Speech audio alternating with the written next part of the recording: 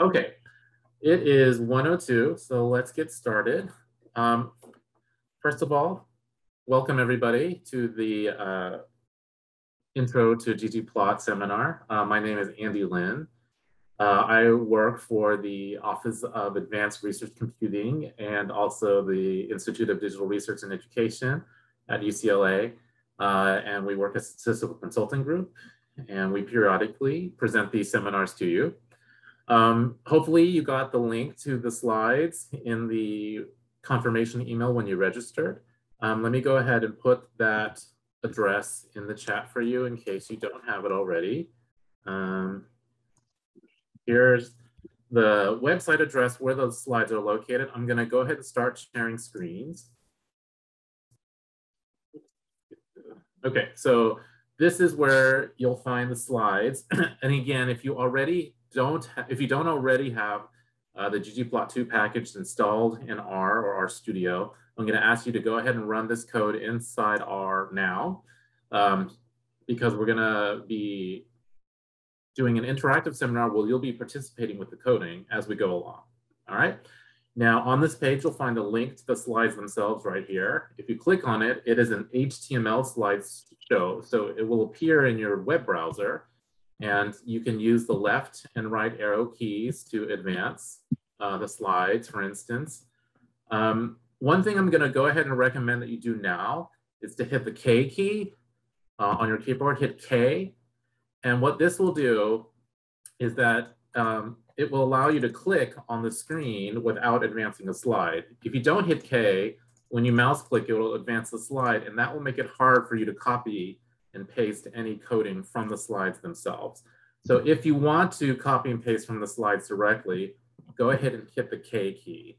And then you'll see this little message pop up that says disabled mouse click advance. All right, again, that's K. You'll find some more instructions here. Then if you want to look at the slideshow as one gigantic web page instead of a slideshow, you can hit the A key, and that will create one gigantic page for you instead. So you can choose to view the slides however makes sense to you. I'll be teaching though from the slideshow itself. And yeah, it's always here on this web page for you to have, so you can even download it if you want from the web page, but it's always here. And then the other thing I want to make sure you know is that all of the code that we're going to be using for the seminar is located on this page. Now, if you want to interact and try the coding yourself, you don't need to copy this code page. But if you don't think you're going to type along with us and you want it, you can highlight everything and then just copy it into our RStudio.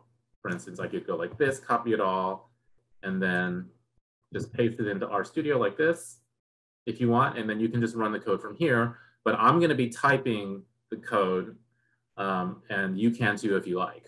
All right. Okay. So let me get back to the slideshow. Okay. All right. So let's get started. So this is the Introduction to ggplot2 seminar. So the purpose of this seminar is to introduce, of course, how to use the ggplot2 package, which is really great for producing statistical graphics for data analysis. And today we're going to describe the underlying system or the grammar of graphics, and we're going to use a lot of examples. We're going to practice using the elements of the grammar by creating a customized graph, and then we're going to address common issues that arise when creating statistical graphics. So the first big chunk of this seminar is going to be teaching you the grammar itself. Then we're going to do a lot of practice exercises and then talk about just some advice that I have for you, having worked with ggplot for a few years now. Okay.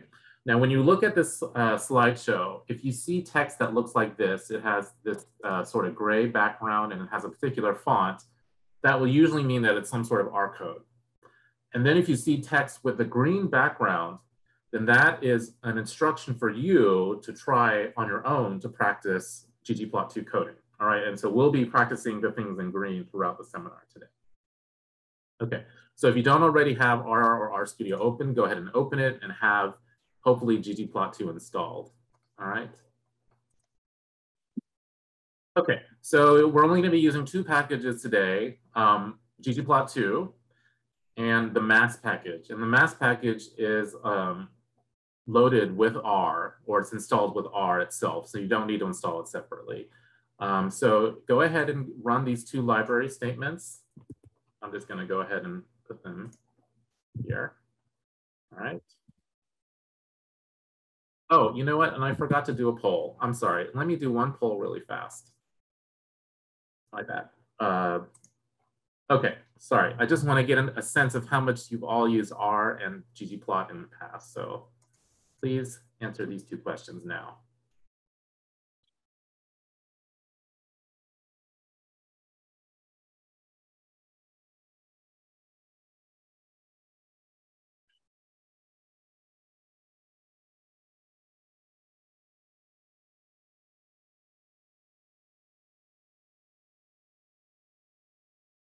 Okay, that is about 95% of you. So I'm just going to end it. All right, so it looks like most of you have used it either a few times or quite frequently, that is R, but most of you have only used ggplot2 either a few times or never in the past. All right, that's great. So I don't have to explain a lot of R coding to you. So most of you probably are familiar with the library function. Now, I should have gone over other things in the beginning too. I have two moderators here with me today, Johnny Lin and Siavash Jalal, and they are consultants in my group.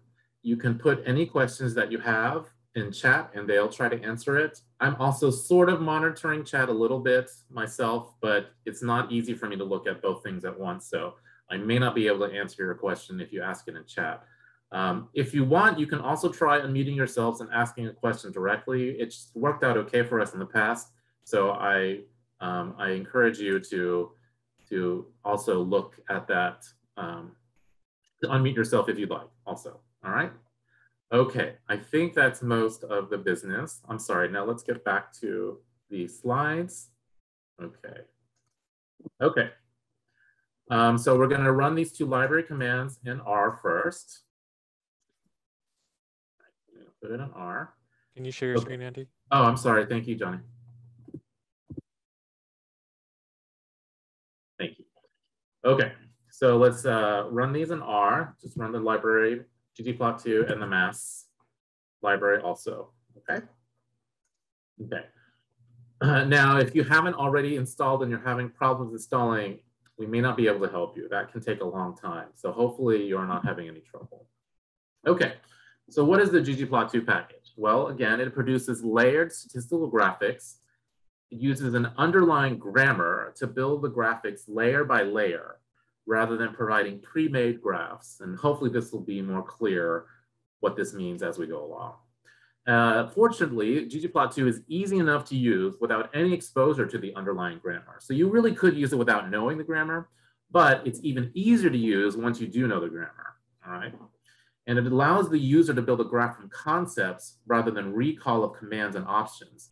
So in most other statistical software packages, the graphics are built by commands with a bunch of options, and you just have to go looking for all the options for each separate command to understand how to put things together.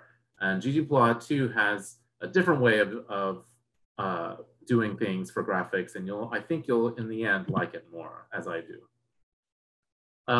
This seminar is based on, I'm sorry, a lot of the information that this seminar is based on can be found on this page, which is the reference page for ggplot2.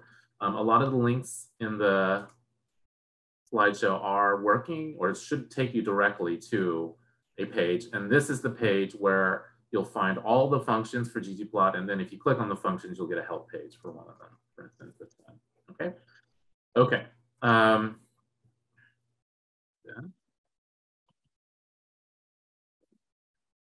Okay, so what is a grammar of graphics? So when we talk about language, a grammar of a language defines the rules of structuring words and phrases into meaningful expressions. Now, when we talk about a grammar of graphics, that grammar defines the rules of structuring mathematic and aesthetic elements into a meaningful graph. And Leland Wilkinson designed the grammar in 2005, which ggplot2 is based upon. For those of you that use, yes, ggplot2 does load if you also install tidyverse, and then library tidyverse ggplot2 will also be installed that way also, yes. Okay.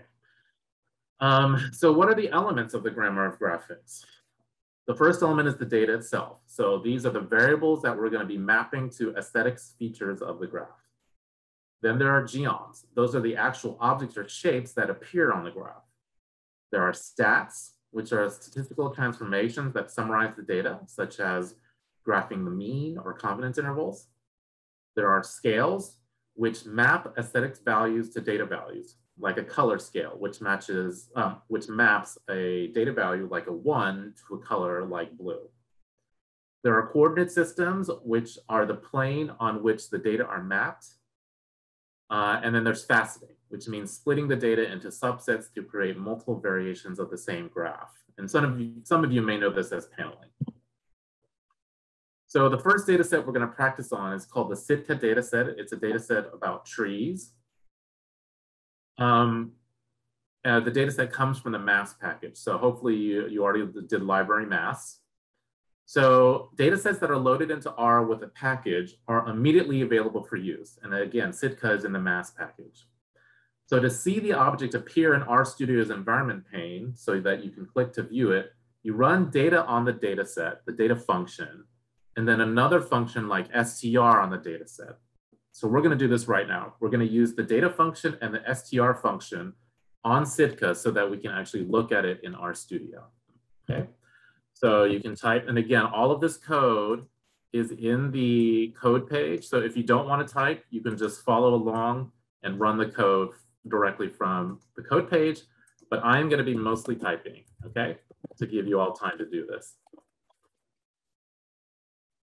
Okay, so, oh, sorry. Let me do one thing. So once you do this, you'll see that the Sitka data set now appears in the R environment.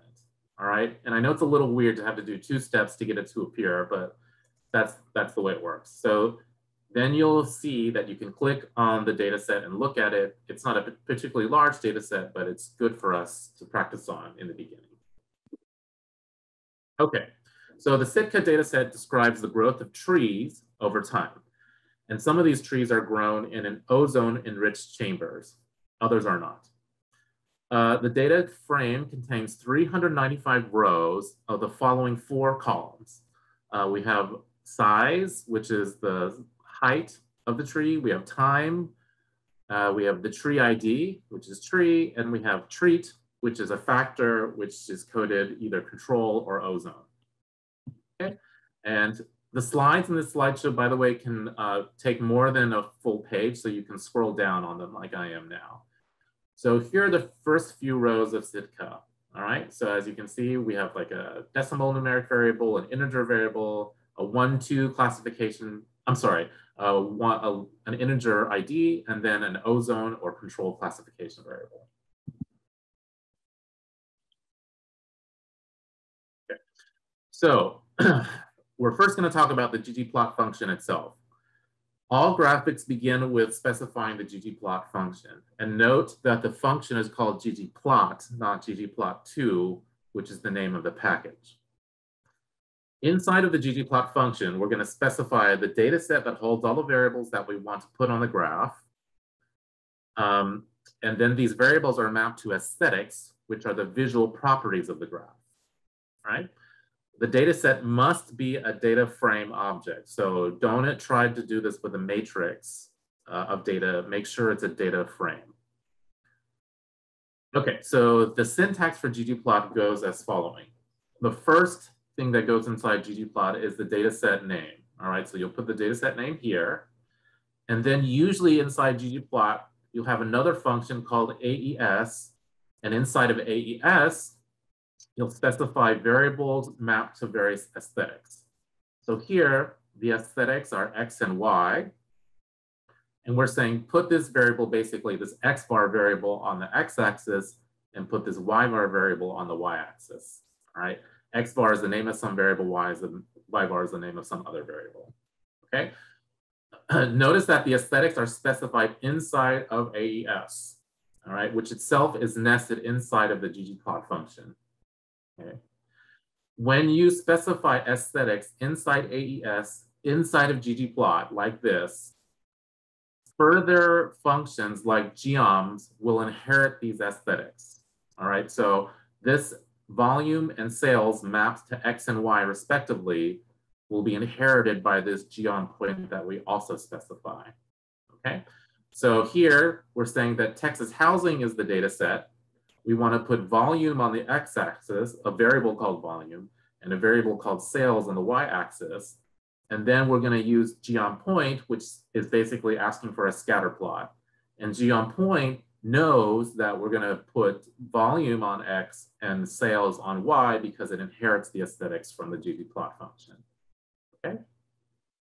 So we're going to start a graph just by specifying the ggplot function. And what we're going to do is we're going to map time to X and size to Y from the Sitka data sets. Okay. Now, nothing's actually going to be plotted really just yet, but you'll see it'll start a graph. So it starts with ggplot. Okay. The first thing that comes is the name of the data set, which is called Sitka with a capital S. And again, you can always use the code file if you don't want to type. Then I'm going to specify the aesthetics function, which is another function, another set of parentheses inside. And then I'm going to say X equals time and Y equals size. And notice that time is capitalized also in the data set. Okay. If you run that, you'll see that it initiates a graph with X, time on X and size on Y, but there's nothing plotted yet. So you'll probably guess by now that we need the geom in order to plot some shapes on the graph, but we'll get there in just a moment. Okay, any questions so far about what we've done? We want to make sure that we're caught up at this point because this is the basis for everything that we're going to do from now on. Okay, I'm going to keep going. If you have questions while I'm talking, go ahead and put them in chat and somebody will answer it. Make sure you have the mass library loaded if you can't load in Sitka, all right? Okay, so as I said, just specifying X and Y alone will produce an empty graph like this. Now we add layers to the graph using the plus. And these layers can consist of geoms, stats, scales, and themes, all of which we're going to discuss in detail as the seminar progresses. Okay, remember that each subsequent layer inherits its aesthetics from ggplot. However, you can also specify AES within a specific geom to override the aesthetics that are specified in ggplot. Okay, so here I have an example. We have the same Texas housing as before. I have volume on X and sales on Y. And I added the geom point, the scatter plot as before, which will put, again, points defined by volume and sales. But then, those are black, by the way, they're not colored. But then I add a rug plot, which are these little hash marks that go along the X and Y axis. And you'll notice I added a new aesthetic called color. So that will only color the rug plot. Notice that it does not color the scatter plot formed by geom point. So both geom point and geom rug inherit X equals volume, Y equals sales. But then geom rug adds on top of that color equals median. So it gets colored while geom point does not get colored, okay? So you can override aesthetics or add new aesthetics inside the actual geom or stat that you're working with. So only apply to that particular geom or stat. Okay, so let's add a geom point layer to the Sitka graph that we just initiated. Okay, so I'm gonna just copy this and start a new one. You can do whatever. You can work off the same one if you like. I'm just gonna keep these separate for now. All right, so I'm adding a geom underscore point, which is what you use to initiate a scatter plot. All right, now you'll notice that time is measured kind of discretely here, so it's not gonna look like a cloud. It's gonna look like discrete time points like this, but still it's a scatter plot. Okay. Now, I want you to add an additional geom smooth layer to the graph. All right, so how do we add more layers? We add it with the plus. Now, if you're using the plus, make sure, and you're putting your code on multiple lines, the plus should go at the end of the line, not at the beginning of the next line. So like this, I can then add G on smooth. Okay. What I don't want you to do is to put the plus at the beginning of the next line like this. This R will not recognize that as one continuous command. So put the plus at the end like this. Okay. And then when I do that, it'll add a lowest smooth curve, right? So this is sort of like a best fit curve through the data points. Okay. Now, both the geom layers, so both the geom point and geom smooth have inherited the X and Y aesthetics from ggplot. Okay. Now we're going to add coloring just to geom point. So inside of geom point, I want you to specify AES and then color equals treat. Okay, so inside of geom point, we're going to try AES and then color equals treat, like that. Okay. And again, this should only apply to geom point and not geom smooth, right? So the points will get colored by the treatment variable, right? We have two treatment levels. And so they're orange and greenish, but the geom smooth does not get colored, okay? Because we don't specify the AES inside of geom smooth. Okay. Hopefully that all made sense. Okay, so what are aesthetics in more detail? Aesthetics are the visual properties of the objects on the graph. Now, which aesthetics are required and which ones are allowed vary by geom to geom. Some very commonly used aesthetics are X, which is positioning along the X-axis, Y, which is positioning along the Y-axis, color, which is the color of objects. For 2D objects like squares, it's usually the color of the object's outline. For 2D objects, fill will often be used to specify the color that fills the object. Line type is used for different kinds of line patterning, like solid lines or dashed lines. Shape is to change the shape of markers and scatter plots. Size is how large objects appear. And alpha is the transparency of objects, where 0 is transparent and 1 is opaque. So it's some number between 0 and 1. Basically, it's the inverse of how many stacked objects it will take to be opaque. So if it takes 2 objects to be opaque, you want to specify 0.5 for alpha or 1/2. If you want it to be really transparent such that 100 objects would have to be stacked in order for it to be opaque, you would specify 1/100 or 0.01. Okay, well, let's change the aesthetic color to shape in our graph. Okay, so I'm going to change color to shape here. All right, and let's see what happens to our graph when we run that. All right, now you'll notice that treatment has 2 different shapes, a circle for control and a triangle for ozone.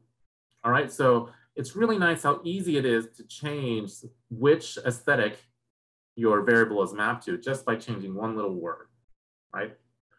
Really easy. Okay, so what we've been doing is mapping. And by mapping, I mean that we are taking a variable and mapping it to an aesthetic such that whenever the variable varies, the aesthetic will vary, right? So for instance, here, I have color mapped to median.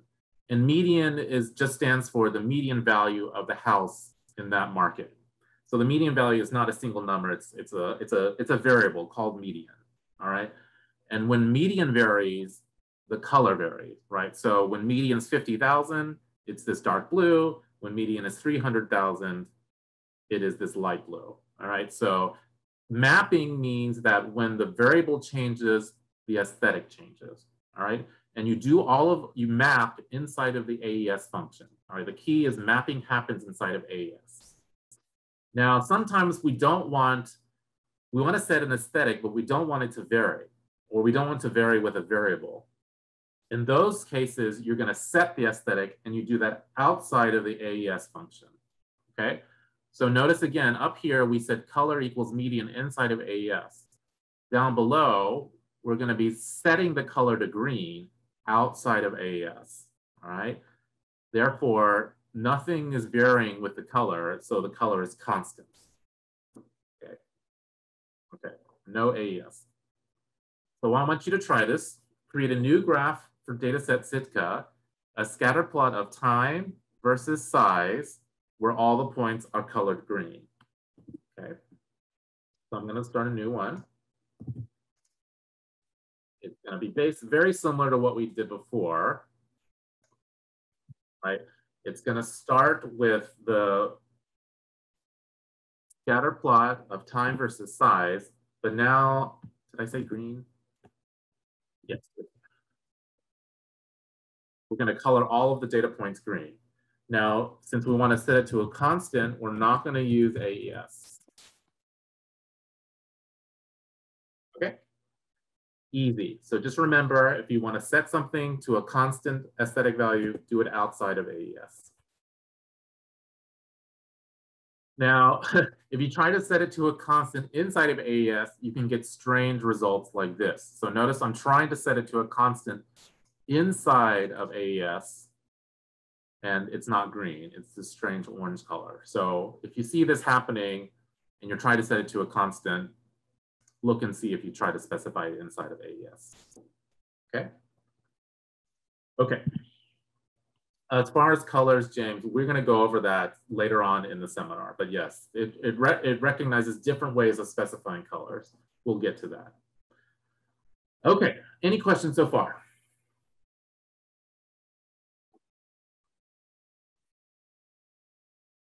Okay, well, if you have any more questions, go ahead and ask them in chat.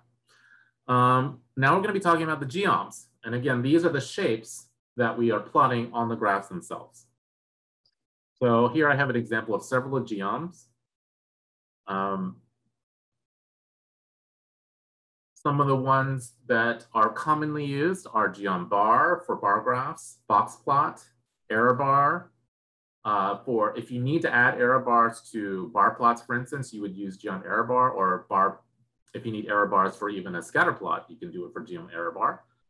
If you need like a kernel density, geom density, histograms, line plots, and then geom point for scatter plots. For confidence bands, you'll use geom ribbon. If you need like a lowest smooth or even a least squares fit smooth, you can use geom smooth.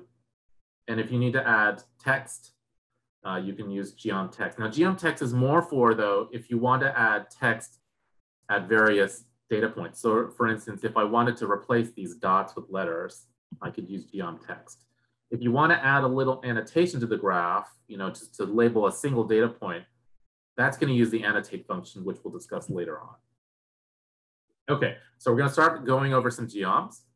Each geom is defined by aesthetics required for it to be rendered. So every geom has its own set of aesthetics that you have to specify to use it. For example, geom point requires both X and Y, the minimal specification for a scatter plot, right? For any scatter plot, you're going to have at least one variable on X and one variable on Y. Geoms differ in which aesthetics they accept as arguments. For example, geom point accepts the aesthetic shape. Remember, shape determines what shape the scatter plot points take. While geom bar, though, does not accept the shape aesthetic, right? The geom bar is for bar graphs, and there's no real use for shape in bar graphs. Check the geom function help files for required and understood aesthetics. In the aesthetics section of the geom help file, required aesthetics will be bolded. All right, so let me show you what I mean. If I go to R and I do a help file for, let's say, geom point, right, you do question mark and then the name of the function. When you go to the help file,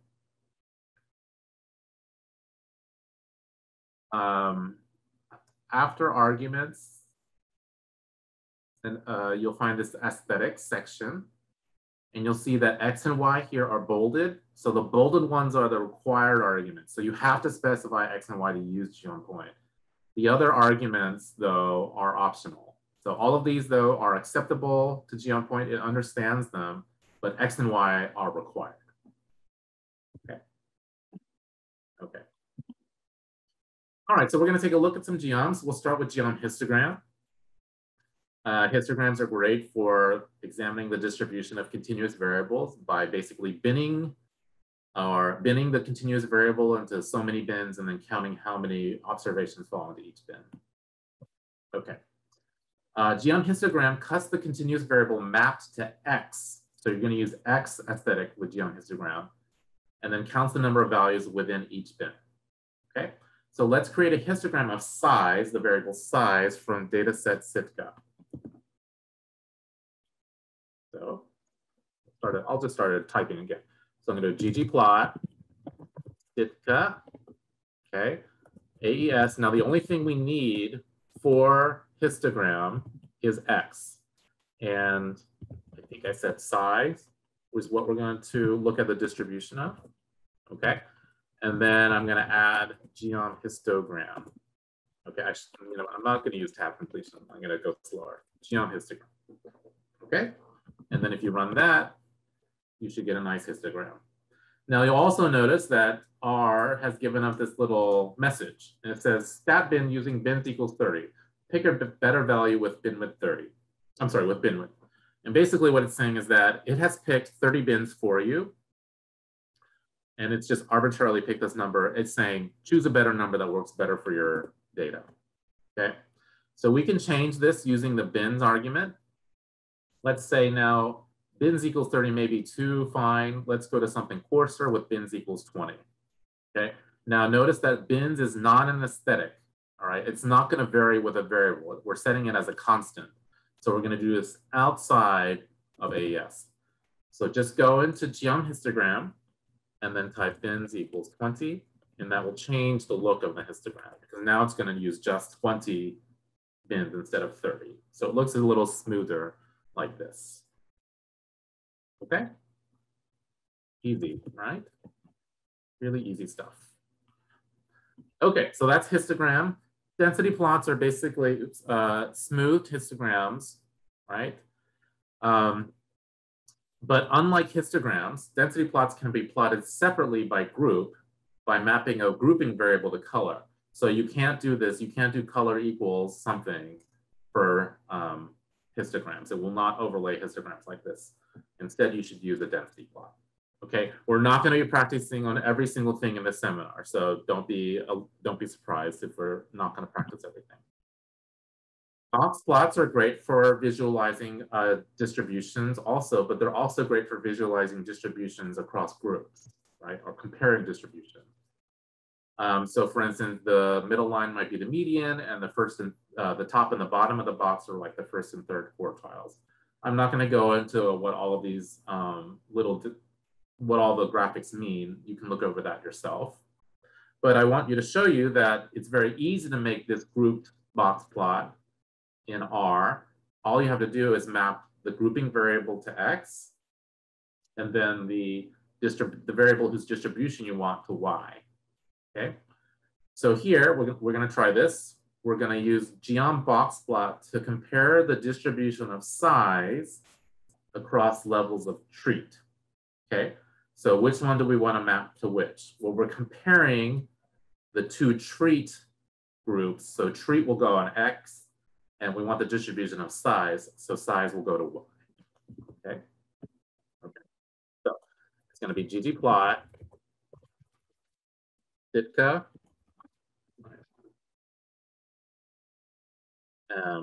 and then AES, X equals treat, right? We're putting treat on the X-axis. We're putting size on the Y-axis. And then I'm going to do geom box plot like that. All right. On that, I'll get two box plots so I now can easily compare the distributions of these two groups. Okay. Okay, that's box plot. Bar plots. Lots of you are going to probably want to make these bar plots, and they're really useful, I would say, for plotting counts or frequencies, right?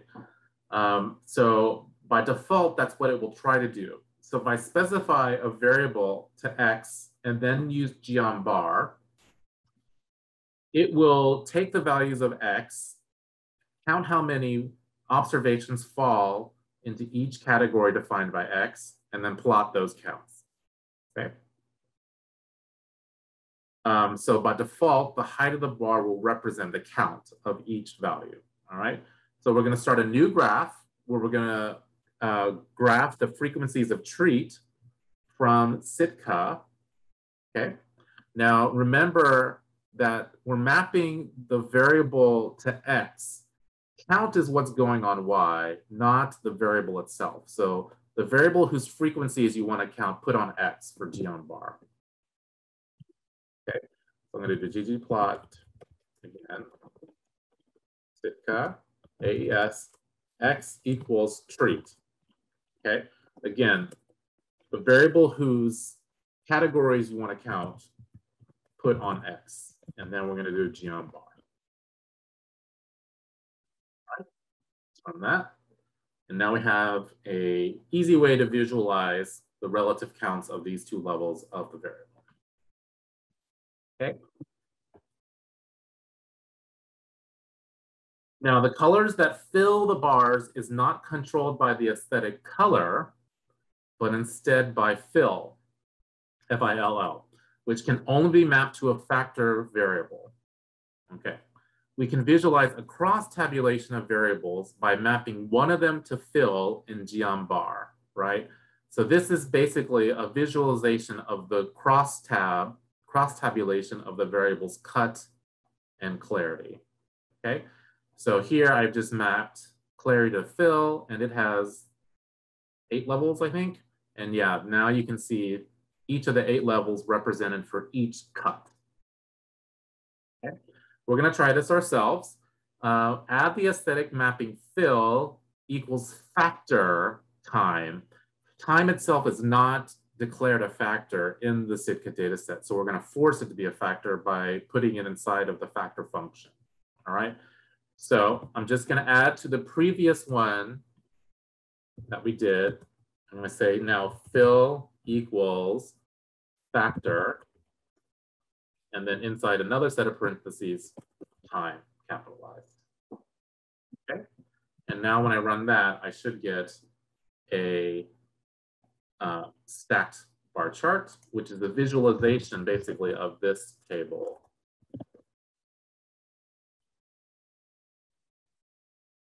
Right. This cross tabulation table is visualized by this graph. Okay. Any questions so far? Any questions? Okay, when I say that, I'm asking for you to unmute yourselves. If you don't want to unmute yourself, just put it in the chat. Okay, scatter plots we've already visited a little bit with G on point, right? G on point. I've so many times written G on scatter, but just remember it's G on point. And again, we need to specify X and Y aesthetics for G on point, which will then plot the covariation between two variables. Scatter plots are, one of the very basic plots that are very, very versatile and used for many different things. Okay. So they're very flexible also in ggplot because they accept a lot of different aesthetics. Right? So for instance, you can put lots of variables onto one graph. So we're going to map variables to aesthetics color, shape, size, and alpha, for instance. Maybe not shape here, but we're going to do the others. So here, for instance, I have volume on X and sales on Y again. The color of the points is determined by a variable called median. The size of the points is determined by a variable called inventory. And then the transparency of the points is determined by a variable called listings, all right? And so it's a really nice way of depicting 5 variables all at once. You can look at the covariation of 5 variables on one graph. It's pretty cool. Okay. Line graphs are somewhat similar to scatter plots in that they require the X and Y, but then they draw some line through them. Usually you'll need some kind of grouping aesthetic as well to tell ggplot which set of data points constitute a single line, right? So here, this data set, Texas housing, has different cities like Houston and Dallas and Austin and so on, different cities in Texas. And so each city has its own set of date by sales data. And so we want to draw a separate line for each city here. If you don't specify a group, geomline will interpret that to mean that the entire data set should be represented by one single line.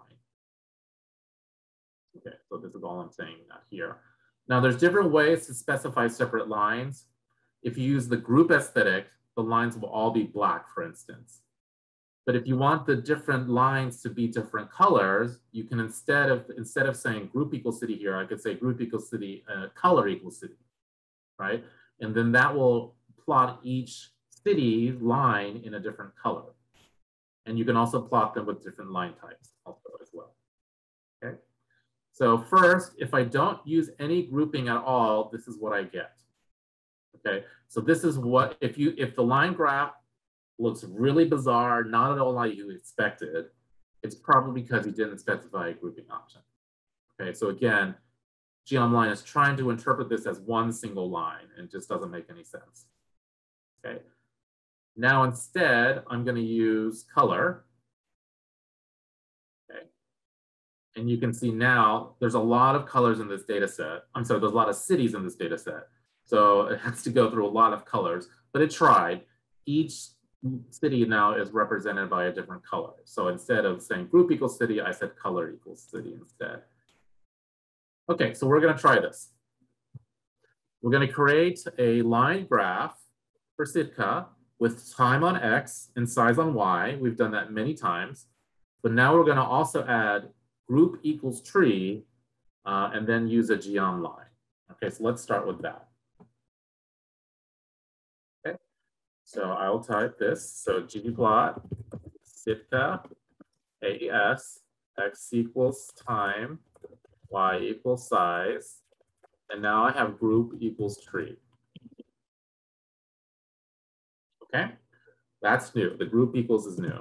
And now I'm going to add geom underscore line like that.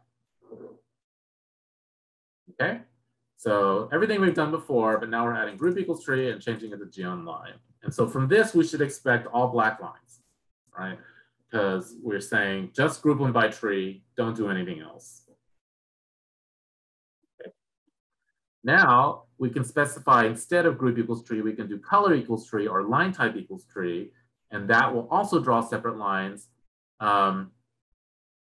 Sometimes, now I have to admit, sometimes I don't quite understand. Sometimes you need group equals tree in addition to color equals tree, and sometimes you don't. But it never hurts to have group equals there, so I would often just leave it. And now I'm going to add color equals tree, and you can see that now it's coloring the trees, coloring the lines by tree. But I could also do line type equals tree. Now there's only a few line types, so it has to recycle them a lot. Oh, it will not in fact allow me, I'm sorry.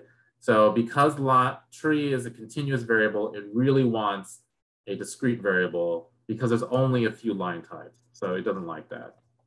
So line types are only really appropriate if you only have like, let's say fewer than 10, maybe different groups.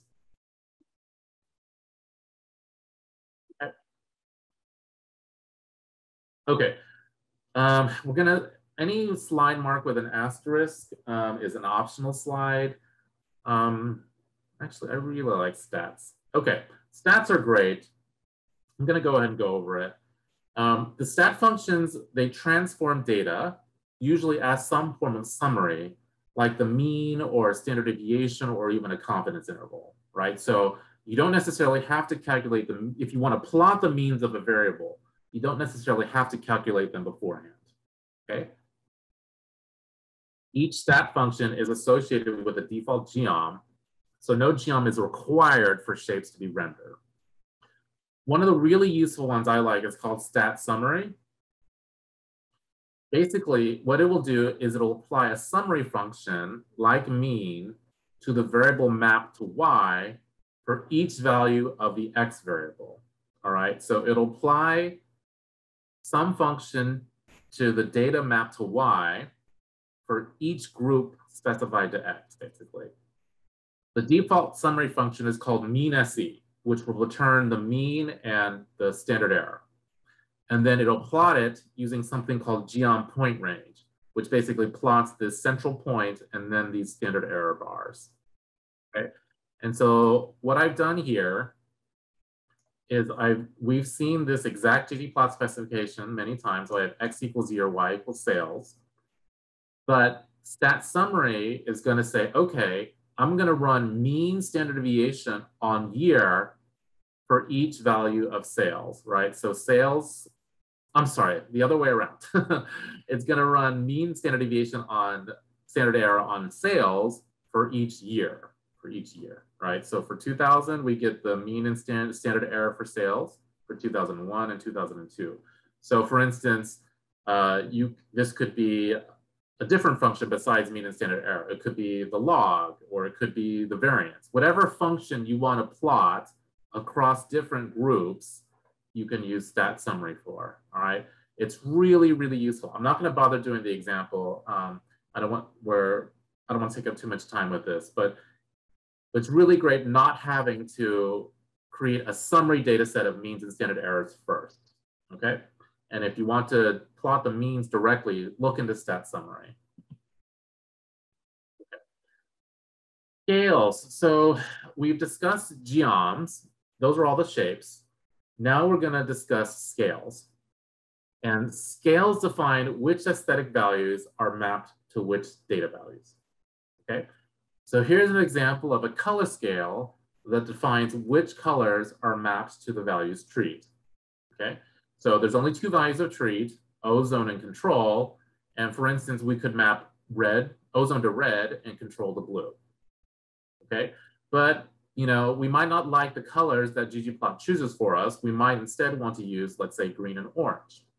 Well, in order to change things like color scales, we use the scale functions. The scale functions allow the user to control the scales for each aesthetic. These scale functions have names which are something like this. It'll have the word scale, then the name of some aesthetic, and then some suffix, all right? So aesthetic is something like color or shape or X, and then the suffix is some descriptive word that defines the functionality of the scale. I know that's a little vague. Let me give you some examples. So for example, we have here scale, right? Always scale, color. So this is going to affect the color aesthetic. Manual, which tells you, oh, I'm going to manually specify which colors are on the color scale. Or I could use scale color hue. And scale color hue is if you want to define an evenly spaced color scale by specifying a range of hues and then the number of colors on the scale. Okay? Or there's a scale shape manual, right? So I'm changing the aesthetic now. And here I'm saying I want to now define which shapes are being plotted. And I'm going to have to do this manually, right? I'm going to specify them myself. Okay? Okay. So let's give you an example.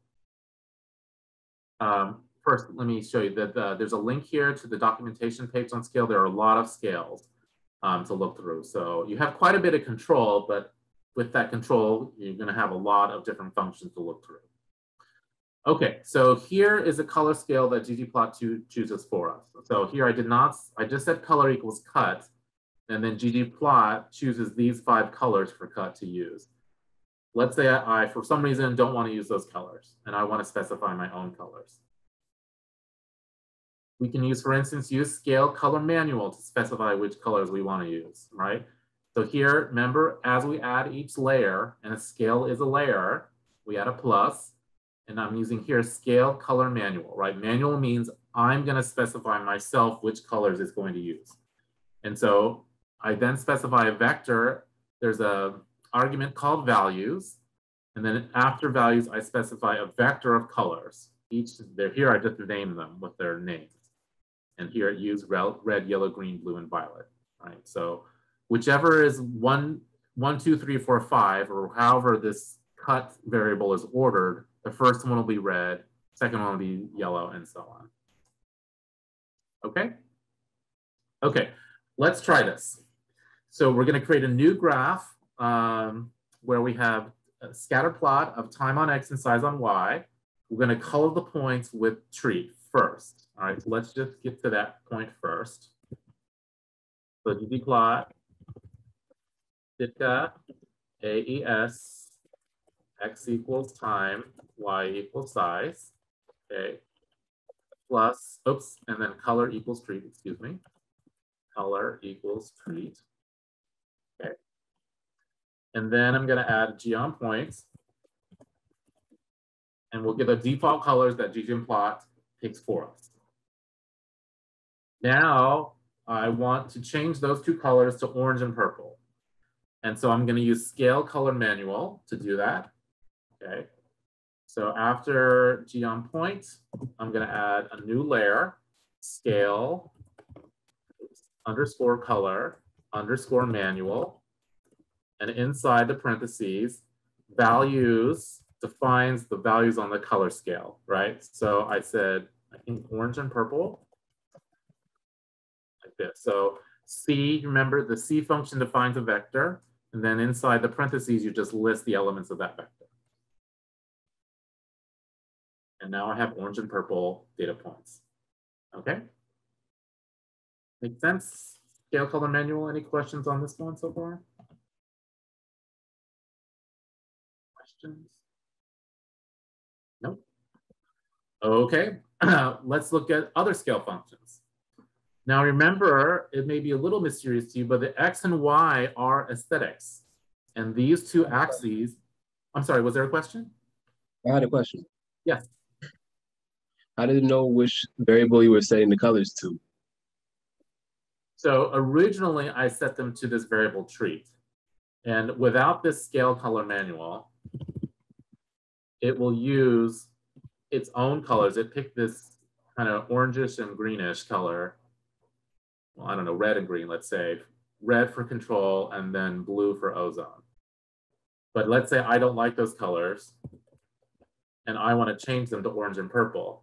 Then I add this scale color manual, and then it will change this to orange, this reddish color, and change this greenish color to purple.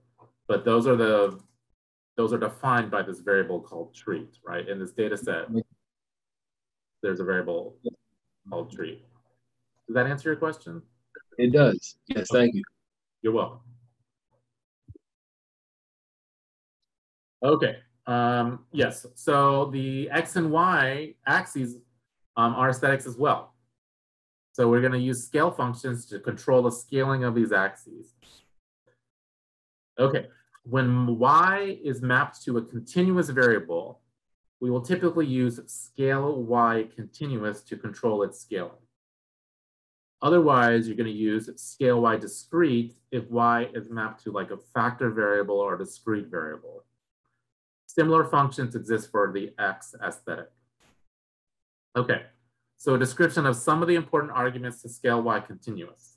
One is breaks. Breaks tells ggplot at what data values along the range of the x-axis to place tick marks and labels. So tick marks are these little dashes right here, and then the labels.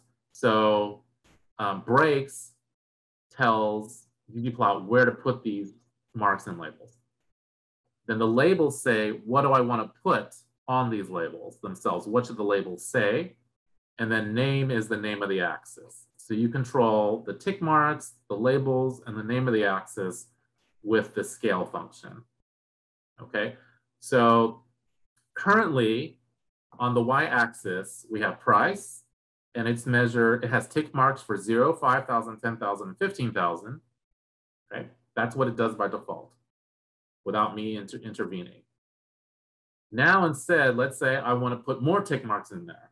Okay, so I'm adding additional tick marks by using this breaks function. All right, and I say I want tick marks with labels at 0, 2,500, every 2,500, all increments of 2,500, right? Now you can see there are additional ticks and labels. Now I'm going to relabel the tick marks to reflect the units of thousands. Let's say I don't like all these zeros. and I want to now change them into thousands units. So the breaks are still, the breaks is at what data value do I want to put a tick mark? The labels, though, are how they're actually labeled on the graph, right? So I'm labeling the 0 value with a 0. I'm labeling the 2,500 value, though, with a 2.5. I'm labeling the 5,000 with a 5. I'm basically cutting off 3 zeros, right? So now I've relabeled the tick marks with the labels function. And then the final step is relabeling the access title to reflect that's now price in thousands, right? So I have price thousands of dollars with the name, all right? So breaks tells it what ticks and where do I want ticks and labels. Labels are what is actually printed on the labels, and then the name of the axis is name. Okay. We're gonna do this for the x-axis, okay? So right now, I think these are labeled in days. So right now, time is measured in days. So if I look at, sorry, one of my graphs, time here is measured in days. Okay. Let's say instead, I want to change it to months. So 150, we're just gonna say there's 30 days in a month to be, to make it easy. And we're gonna say 150 is 5 months, and then 6 months, 7 months, and 8 months. So I wanna change those 4 tick marks to 5, 6, 7, 8, and then relabel the x-axis time in month. Okay, let's try this. So I'm gonna start with the same scatter plot that we've done a million times. I'm typing this out. You, again, may just want to copy and paste up to here, basically. But I'll type this out to give you time to do that. X equals time, Y equals size, okay, plus geom point. Okay, so this is where we're going to start. We want to relabel these to be 5, 6, 7, 8, and to rename the axis. Okay, so I'm going to use scale. Now I'm using the x-axis, so I make sure to do scale x continuous, not scale y, like the example was doing. Okay, so the first step is where do I want the tick marks? And that goes in breaks. Okay, so I'm using the same tick marks, so I'm just going to specify them again. 150, 180, 210, and 240. Okay, but now I want the labels to look different. I want the labels to represent months. So I'm going to label them 5, 6, 7, 8. Like that. Okay, and then I'm going to rename the axis to be time in months. Like that. Okay. And after you've typed all that, if you run it, it should fix everything. Yep, now we have 5, 6, 7, 8 along the x-axis, and I have time in months here too. Now, if I wanted to, I could add even more, I could add, for instance, 165 here, and I could have a 5.5 if I wanted to. I hope this works. Yeah, so you can customize this however you want, and add or subtract whatever makes sense to you. But it gives you a lot of control over your graph when you know how to do things like this. Okay, and so whenever you need to change the way an aesthetic is scaled, you're going to use the scale function. Any questions on what we just did? I know that was a little more complicated than what we've done before.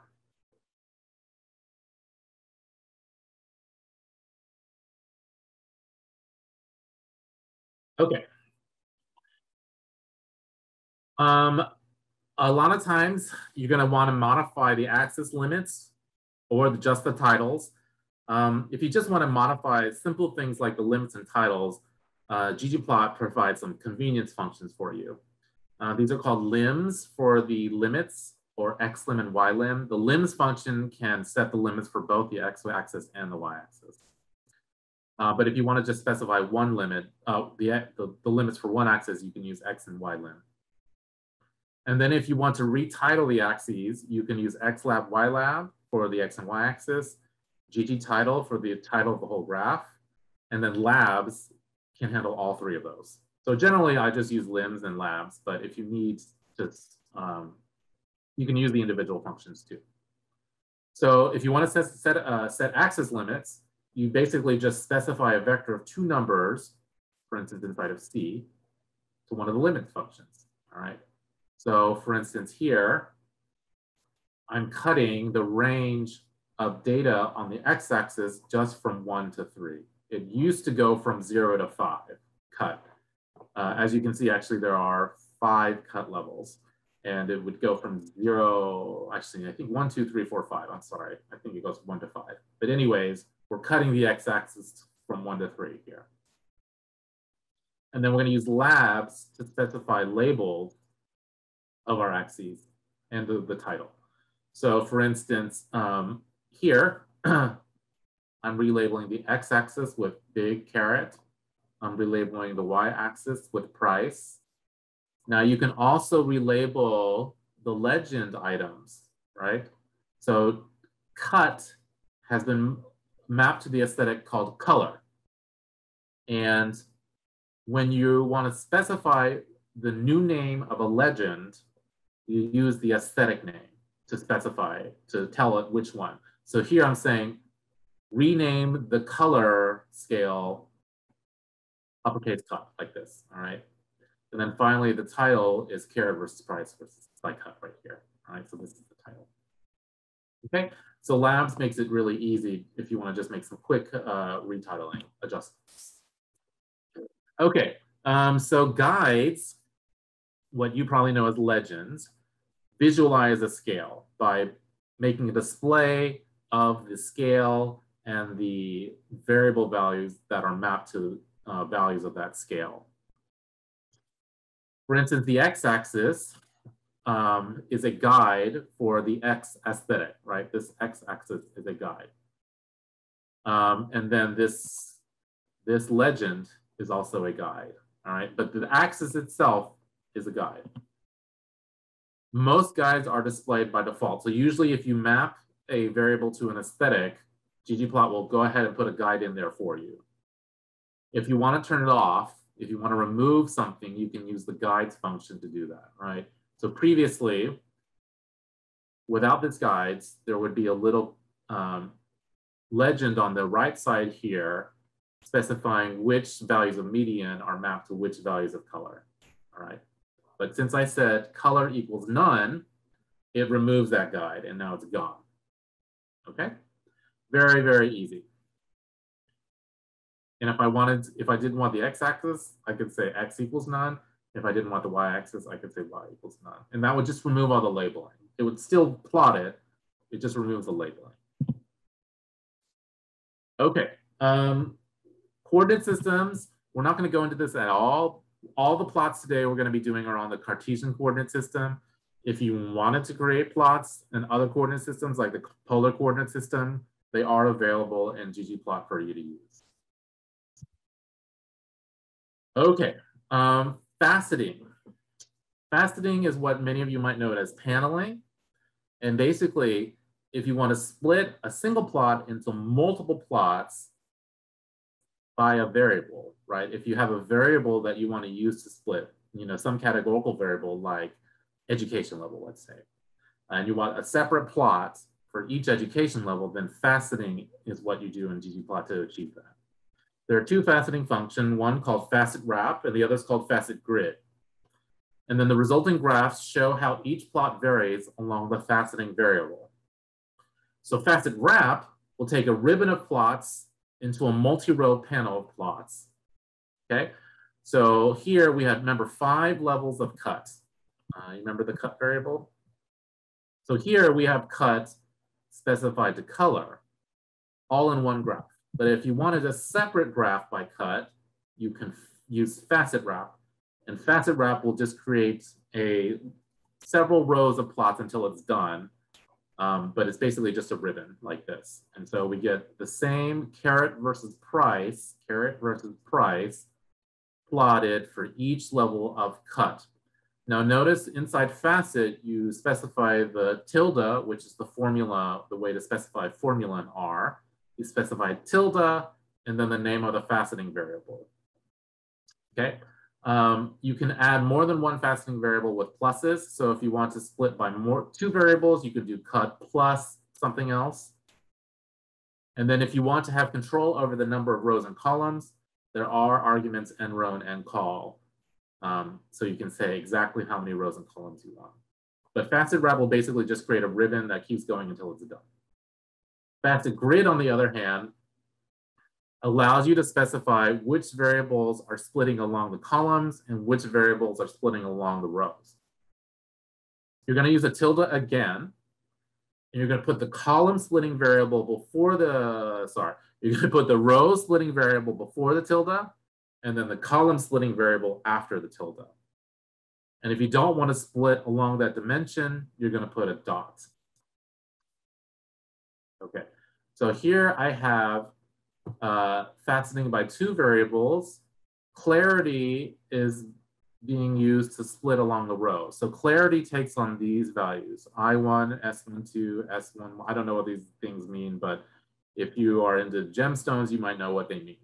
But these are the clarity values along here. And then along the top, we have the column splitting variable, which is cut, right? So again, we've seen these variables, these values before. So these are the cut. And this kind of allows you to see, does the relationship between caret and price look the same across all of these different groupings? And you can quite easily tell the answer is no, right? This looks like a, like a pretty gentle slope here, but then this one goes sloping upward very quickly, right? So the relationship between caret and price is definitely not the same depending on what clarity and cut you have, okay? But again, the row splitting variable comes before the tilde, and then after the tilde comes the column splitting variable. All right, so let's try some faceting. Create a panel of scatter plots of time versus size, just as we've done many times, but now we want to facet by the variable treat, okay? And we're gonna use facet grid. So we wanna split by treat along the rows using facet grid, okay. So ggplot, Sitka, AES, x equals time, the same one we've been doing a million times, y equals size, okay, plus g on point, okay. Don't forget the parentheses. Now we're gonna split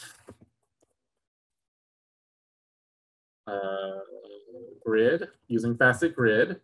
And I think I said use it to split the rows using treat. So if we want a row splitting variable, it goes before the tilde. So I go treat, tilde. Now, since we don't want to specify any variables to split along the columns, I'm just going to put a dot there. Okay, and when I run that, I should get two rows, right? One row for control and one row for ozone. And so this would allow me again to look whether the relationship between time and size appears to be the same between ozone and control. Okay, so faceting is another way to get another variable onto the graph. Not just aesthetics, you can use faceting also to get more variables onto the graph. So you can put, a ton of variables into the graph if you specify a bunch of aesthetics and you also facet. You could really have an innumerable number of, now of course that graph might be too complicated then to understand, but you could do it. Any question about faceting?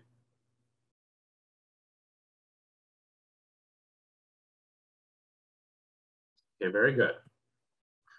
I have a question actually. Yes, please. Can you change the the color of the dots in each small graph? Like different color by graph? Yes.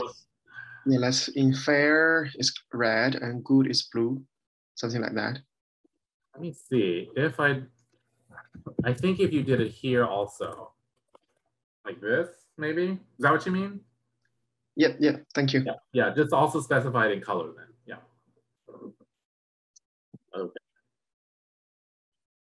Okay, so everything we talked about so far has to do with data. So you're either mapping some data variable to an aesthetic or using it to split graphs with faceting. Themes are what you use to control elements of the graphs that are not related to data. For example, if you want to change the background color, or if you want to change the size of fonts. So this is where your fine tuning comes in, right? When you really want to make the graph look exactly how you want, you're going to use your themes. Also includes grid lines and color of labels. To modify these, we're going to use the theme function, which has a large number of arguments called theme elements, which control various non-data elements of the graph.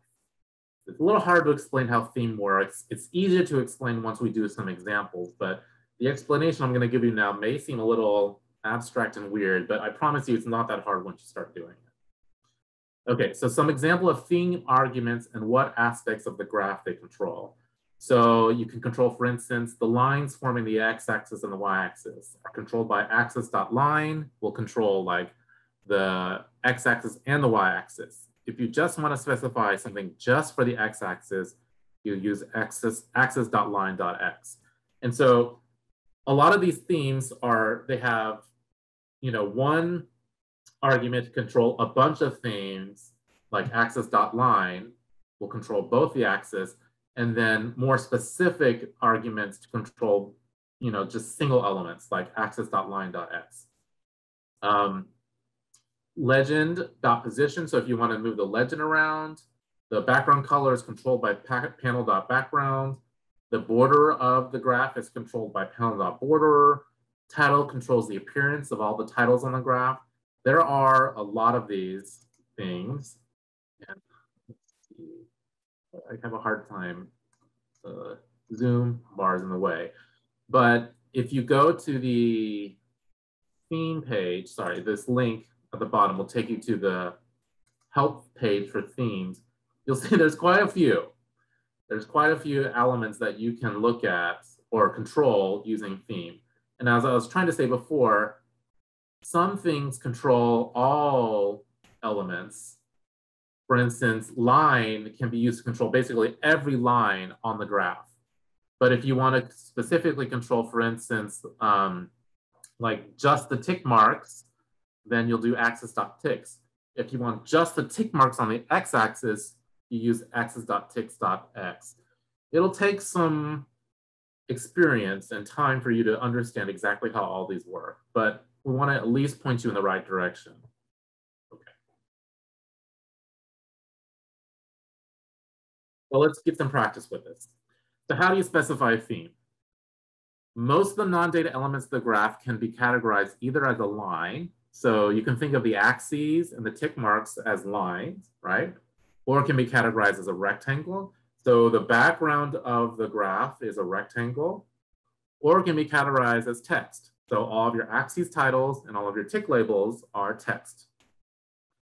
Each of these categories has an associated element function to specify the parameters controlling its appearance. So if you want to specify the appearance of lines, you're going to use element line. Then you can use element rect for rectangles and element text for text elements. If you want to remove an element from a graph, you can just use element blank. So we're going to do all of this inside of theme.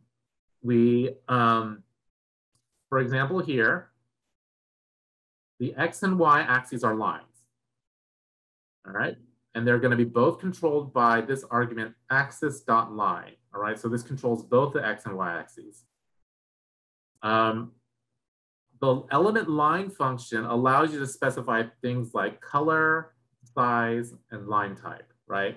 So if you want to have different colors of lines, or you want to have different thicknesses of lines, or different line patterns, you can specify these with element line, okay? So you take the argument, right, axis.line, you set it equal to the function, and then inside the function, you specify the arguments that control the appearance themselves, like color and size, okay? So this is all inside theme. I'm saying here, the axis lines, I want them to be black and 2 millimeters thickness. Now you can see what it did. Again, it controls both the X and the Y axis, although I said that backwards, but now it made them both black and 2 millimeters thick, okay? So that again, these axes are lines, so we're going to use element line. On the other hand, the background of the graph, think about what that is. That looks more like a rectangle, right? And for rectangles, we specified their fill color, their background color, which is just color, or for instance, their size. Okay, so I'm adding on to what I did before. So now I'm saying, I don't know, let's get rid of all these grid lines, right? And let's make the borders, instead of dark black, gray, okay?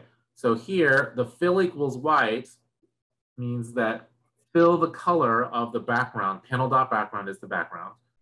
Fill that with white, and then make the border of it gray. So the border has become gray, and it's filled with white. And again, that's element rect because the background is a rectangle. So everything is either a line, a rectangle, or it's going to be text like I have here, okay? So with element text, we can control such properties like font family or font face. Font face means things like bold or italics or even bold italics. And this can control things like the title. The title element controls the title of both axes, okay? And other titles and of this color scale too. So here I'm changing the family to a serif family. Okay, and if you don't know what that is, don't worry about it, but it's changing the font family and then changing it to a bold face. So this is what it used to look like. I think this is something like Arial or Helvetica. And now I've changed the font to serif font and bolded it. Okay. Now again, that's element text using the family and face functions. By default, the only three fonts available are these three, the sans serif and mono fonts.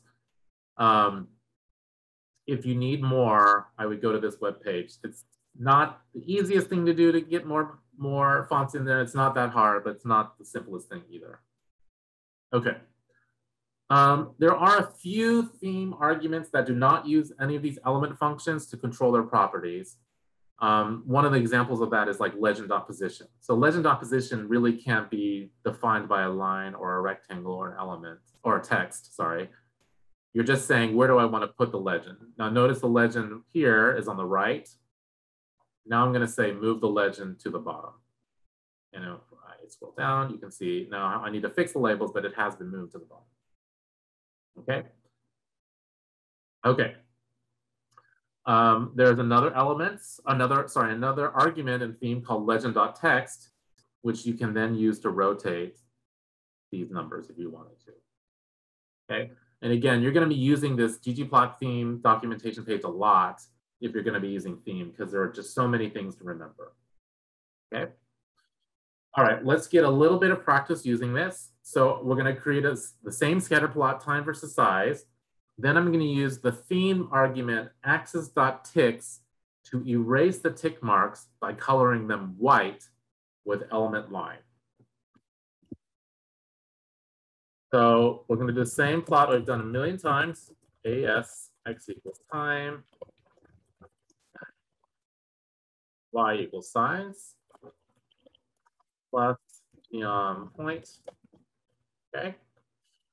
This is where we're starting. And now I say I want to erase these little tick marks here, right? The little tick marks beside the numbers on the axes.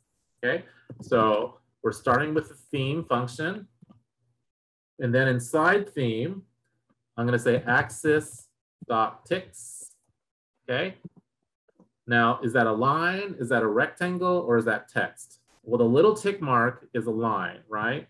These little tiny lines, these little dash marks. So I'm going to say, I'm going to use element line. Okay.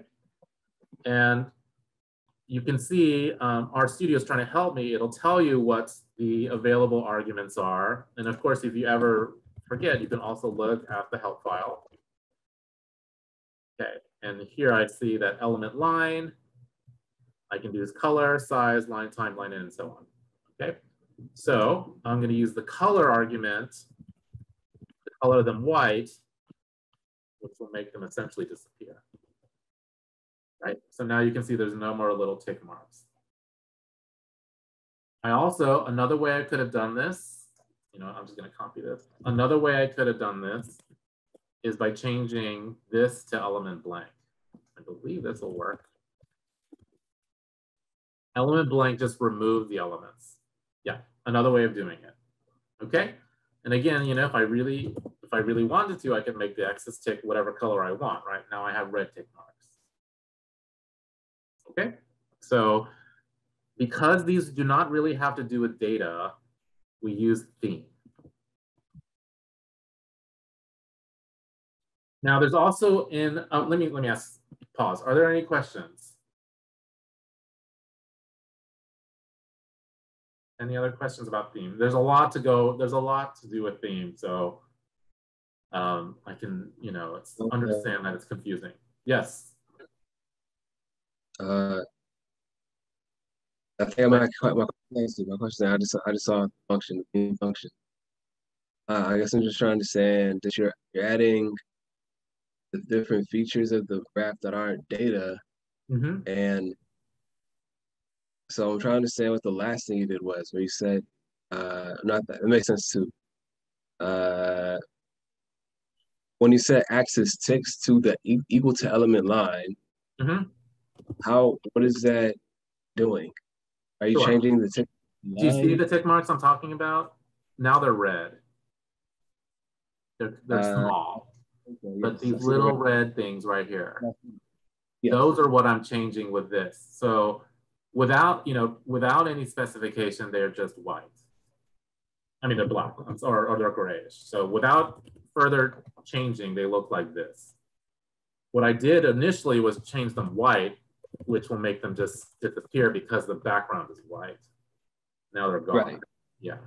But what I'm saying is that you don't have to, you're not mapping this to any kind of data. There's no data variable specified in here at all, right? This is a data variable, this is a data variable. You could specify this without any data at all, and it will just erase the tick marks. That's all I mean. And for things like that, where you're trying to adjust something on the graph, like the appearance of lines, then that is just done through theme. Theme is for everything that doesn't have to do with data, basically. So if those tick marks, you could change them from a line to a different shape by using element, maybe paint as well, something like that. I don't think you can change their shape.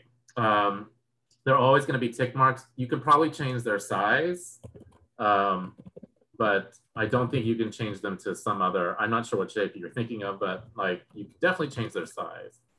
Now they're huge and they don't make sense, but you can do that. But yeah, I don't think you can change their shape. Whatever, these are the only things, these are the things you could change about them right here. So whatever these mean, you can adjust, but that's all that's available. So could you set the tick marks to element rect? Element rect is we had an example where element rect was used to adjust the background, because the background, right, this gray background is a rectangle, right? And so there we're using element rect to panel.background specifies I want to adjust the background. And then here I'm saying it's a rectangle, and now I want to make it filled with the color white, and I want the background to be gray. And what's the difference between the fill and the color? What's the difference between, I'm sorry, fill and what? Fill and the color. The fill is the inside color. The gray is, so it's inside colored white. Gray is the border color. So previously the border is actually white. There's no border at all. But now I created a gray border. Great, great. So what I was wondering, so could you change the axis tick to a different thing besides line? Could you say element, use, no. Oh, you can't, okay. No, it's only, every one of these arguments for theme only can have one element function. It never, you can only always use element line with axis.line, nothing else. Understood. Okay, thank you. That sounds good. Understood, thanks. Okay, thank you. Okay, so that's how you, if you want to change one element at a time, you can use the theme function. On the other hand, sometimes you want to maybe change a bunch of elements all at once. ggplot comes with a bunch of pre-made complete themes, which will change the overall background look of your graphics. Some examples are theme black-white, theme light, theme dark, theme classic. Theme classic is supposed to look more like base art graphics.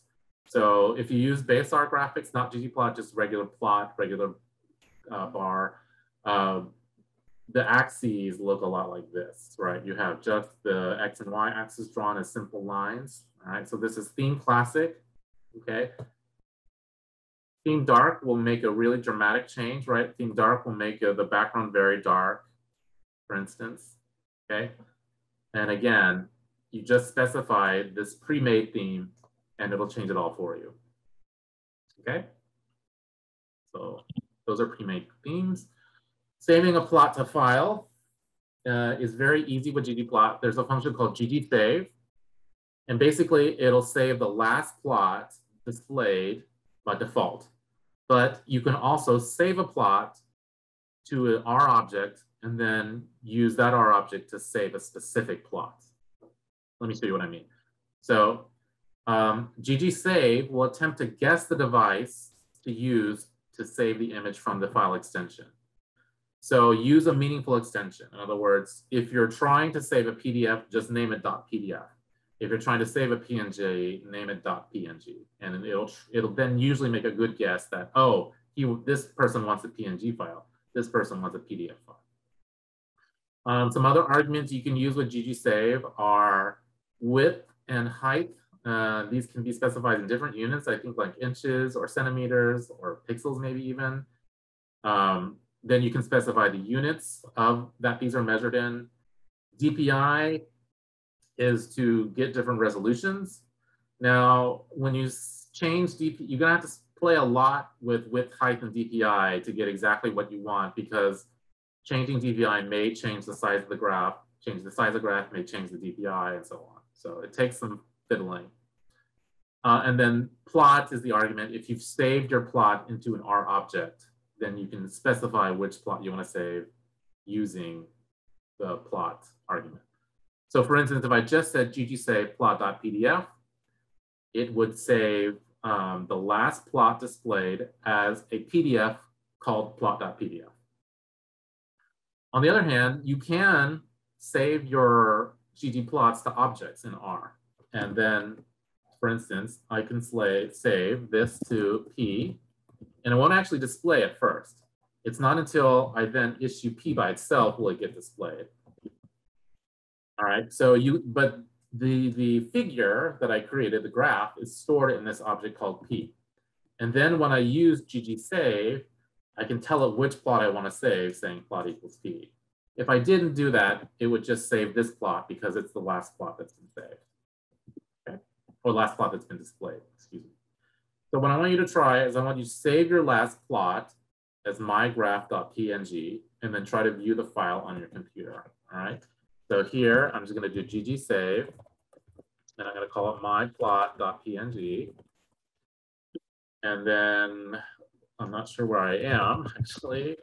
It's apparently saved it to c:users stat.documents.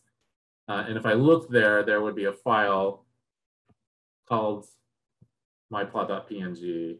I'm not gonna go find it now, but it's there. And you can open it and look at it. So that's how you save. It makes it really easy to save in ggplot. Any questions on anything we've gone over so far?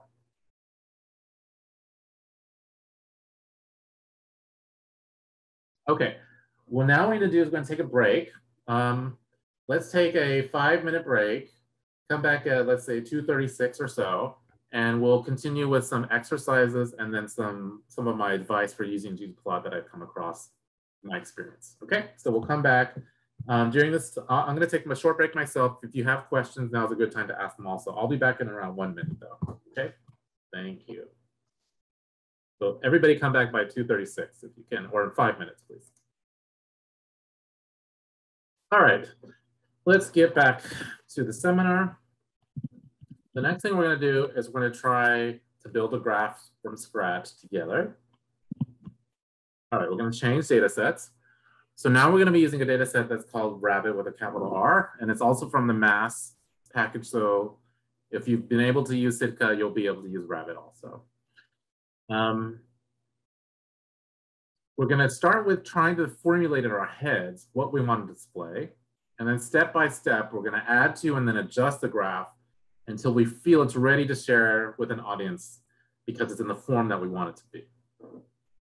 Okay, let's go ahead and get the data Rabbit into R. So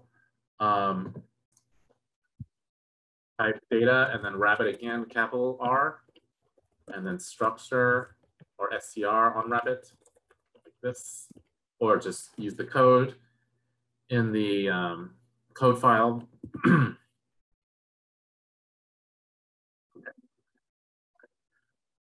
All right, so the Rabbit data set described an experiment where 5 rabbits. Please share your screen. Oh, I'm sorry, I'm not sharing. Sorry. At any time that's happening, don't feel shy about telling me I'm not sharing. Thank you. Okay, so again, let me go back. If you haven't already, go ahead and run data Rabbit and str on Rabbit like this to get the Rabbit data set into R. Okay, so the Rabbit data set contains the variables, contains an experiment or described as an experiment where 5 rabbits were each treated with both a saline control or a serotonin receptor antagonist blocker called MDL7222. Now the details are not important. After injection of each treatment or control drug, each rabbit was injected with 6 ascending doses of another drug called phenylbiguanide, which raises blood pressure as a function of its dose. Then the change in blood pressure was measured as the outcome. Okay, so each rabbit's blood pressure was measured 12 times, 6 times under treatment, 6 times under control, and those 6 times are 1 for each dose of this blood pressure drug, okay? All right, so the purpose was to test whether blood pressure changes were dependent on activation of the serotonin receptors, right? So this phenylbiguanide drug apparently raises blood pressure as its dose is raised. And then they want to know, would that happen when you applied this other drug, MDL7222? Okay, so the data set contains 60 rows. It's 5 rabbits measured 12 times, 6 times under each treatment and control. Remember, BP change is going to be the outcome. Dose is the dose of the blood pressure drug, the blood pressure inducing drug, all right? Run is just the label of the trial. Treatment is whether it's control or this MDL drug. And then the animal ID is animal, okay? And it goes R1 through R5. Okay, so what we want to graph is a dose response curve. We want to see how blood pressure changes are related to the dose of phenylbiguanide, which is the blood pressure raising drug, in the presence of both saline and this serotonin blocker or antagonist MDL7222, okay? So the issues you want to think about, each rabbit was measured 6 times under both control and treatment drugs. How can we distinguish a separate dose response curve between these 2 conditions? So we want 1 dose response curve under control for each rabbit and 1 dose response curve for treatment for each rabbit, okay? Then also, there are only 5 animals that have been studied, right? It's a small sample size. Each is injected with 6 doses after being given control and treatment drugs. So we can fit all the individual rabbits' curves onto one graph, right? We only have 10 curves that we want to draw. 5 rabbits, 1 for control, 1 for treatment for each rabbit, okay? So we want a graph that represents individual dose response curves for each rabbit, ideally separate curves for treatment and control per rabbit. Okay, so we're gonna build this graph step by step. Give me 1 second. Closing the door. All right, So what geom will be required to create the dose response curve? Let's think to ourselves. Well, for curves and things like that, we probably want geom line, right? And then what are its required aesthetics? Think to yourself. Geom line definitely requires X and Y, right? So we're definitely gonna have to have at least X and Y. Okay, so we're gonna initiate a new graph plotting the relationship between dose and BP change using geom line for the data set rabbit, okay? For now, let's just start with that, okay? So dose on X, BP change on Y, and then we'll start with a geom line. Okay, so ggplot, remember the first thing is always the data set, so it's rabbit, AES, and then X equals dose, capital D, and then Y equals BP change, capital BP. Okay. And then we're going to add geom line. Now, what you see out of this may not look great, but that's okay. All right. That's not obviously 5 rabbits all mapped onto one graph, right? Something went wrong. We're going to have to do more to this to get it right. Okay. So first of all, we want to specify separate lines by rabbit. How can we specify that? Remember, think about geom line. What do we have to do in order to get separate lines by some variable? Well, we're going to have to map animal. Remember, animal is the ID variable for rabbit. We're going to map it to one of the grouping aesthetics like group, color, or line type. Okay. Let's imagine that we have to do a colorless figure, right? We're submitting to a journal that only accepts black and white figures, okay? So we're not going to use color. We're instead going to use line type to separate by animal, okay? So modify the previous plot by mapping line type to animal, okay? So remember, line type is an aesthetic. We can put it here and say line type equals animal with a capital A. Okay, what do we get out of that? Well, it seems to have plotted separately by animal. We see the 5 animals, but it still doesn't look right? It doesn't look like what we'd expect a dose response curve to look like. Something is wrong here. Anybody have any idea what's wrong? Think to yourself, what is wrong here? Well, think about how I described the experiment in the first place. Remember, it's 6 measurements under one drug and 6 measurements under another drug. But all of these have the same rabbit ID. So it's actually fusing the dose response curve for the control and treatment into one, and that's why it still looks wrong. Okay? So even though there's 5 lines, we actually want 10 lines, right? We want 2 for each animal. And now we'll only get 1 for each animal. Okay? So yes, we're going to have to somehow add the treatment variable to the graph. So once in the presence of treatment drug MDL, right, each rabbit was tested under treatment and under control. And they're still being joined as one. How can we accomplish that? Somebody offered this as a solution earlier. Well, one way is to assign treatment to a grouping aesthetic like color, and that will work like this. That's fine, right? That looks actually totally fine. If we had a graph that, a journal that allowed colored graphs, we could, more or less stop here and say, here, this is what we want. But we're constraining ourselves to be colorless. So we're going to go without color. So how can instead we do it? Another way to separate curves is with faceting. Right? So now we're going to facet. So now we're going to split the graph into multiple graphs using faceting. So now the variable is called treatment with the capital T. We're going to use facet wrap to split we're going to use facet wrap, right? So facet wrap, you just use tilde and then the name of the splitting variable. So I'm going to use facet wrap tilde and then treatment. Okay, like that. And what will that do? That will give me 2 graphs, one for control and one for the treatment variable MDL. That definitely looks like we're getting somewhere, right? Now we have 10 curves, 5 on each graph, 2 for each animal. All right, making good progress. Okay, now what do we want to do? So it can be a little hard to distinguish between the lines just based on line type.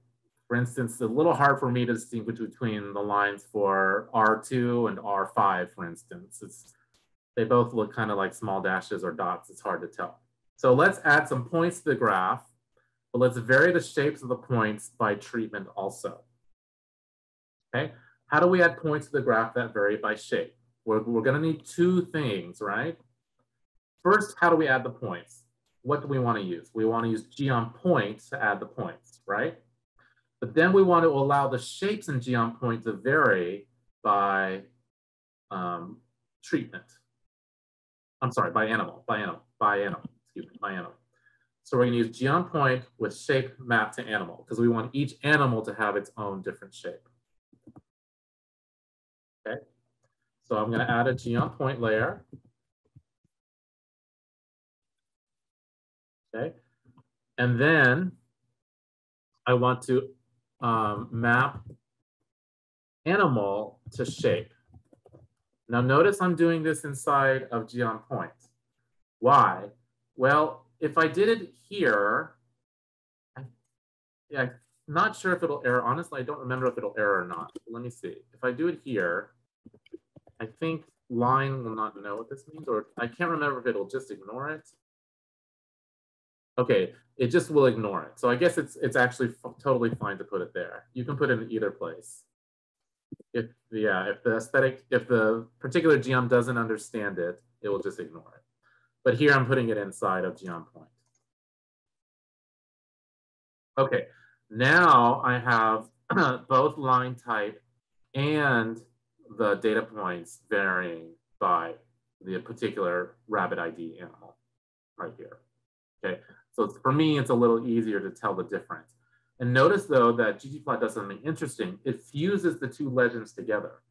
Technically, there should be one legend for line type and another legend for shape, but it actually fused them into one legend, right? So now solid line with circles is R1, this dash with triangles is R2, and so forth. So ggplot will sometimes fuse legends together like that for you. And most of the time, I think it's a good thing. Okay. Oh, we already did this. But if you didn't do it, make sure to go ahead and add g on point AES shape equals animal. Okay. Now imagine we want to select the shapes that are plotted rather than using these defaults. Let's say I don't want these last two, I don't like them, or whatever. For whatever reason, I don't like the shapes it picked for me. What can we use to change the shapes?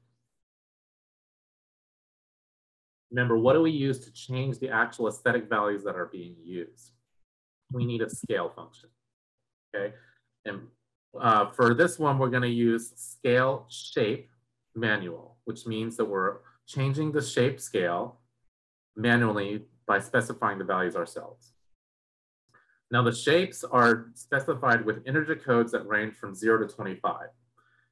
You can look at the help page for points or for PCH to see the code for shapes. So if I go to the help file for points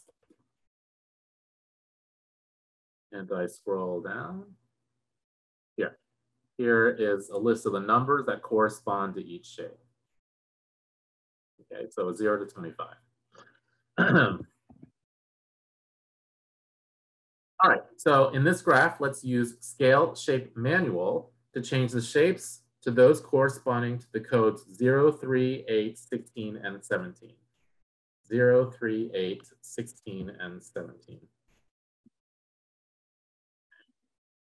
So then I add scale shape manual. And then for all of these scales, it's usually you're going to start with values. Okay. And then, what was it again? 0, 3, 8, 16, 17. I'm actually just going to copy and paste that. So I'll remember. 0, 3, 8, 16, and 17. All right, so you know what? I'll just type in 0, 3, 8.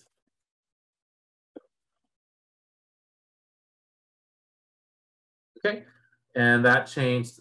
Previously, we had a different set of 5, like the first one was this circle dot, but now I've just used these 5 that I've chosen. Okay, and it corresponds to those codes that I showed you on the help page for points. Okay. Okay, now we're done adding to the graph. We're not going to use any more of the data. We're going to do some fine tuning. First, let's change the title of the x-axis and y-axis. What function can change both of those that we've learned already? Well, that function is called labs. Okay, so for the previous graph, change the title of the x-axis to dose in micrograms and the title of the y-axis to change in blood pressure. Okay, so here I'm going to use labs, add another layer, right? Labs, and then x equals, I think I said dose. And again, it's not so important you get these exactly right as you just kind of understand the concept of what we're doing. I totally forgot the name of change in blood pressure. Okay, and again, do whatever you want. It doesn't have to be exactly what I said, but at least you can see things changing. Right now I can see I've changed the x-axis title here and the y-axis title here. Okay. Let me take a quick break. Any questions so far along this graph? Okay. Next. Almost there.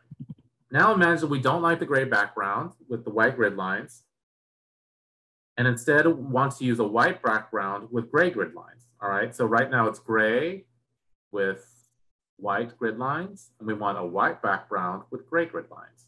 What function will we use to adjust each of these elements? Now again, these do not have to do with the data, right? So we're going to use theme. The theme argument that controls the graph background is panel.background. Which element function should be used to specify the parameters for panel.background? Well, think again. What does the background look like? It's a rectangle, right? Thank you. So we're going to use element rect. Exactly. Okay. Theme argument panel.grid controls the grid lines.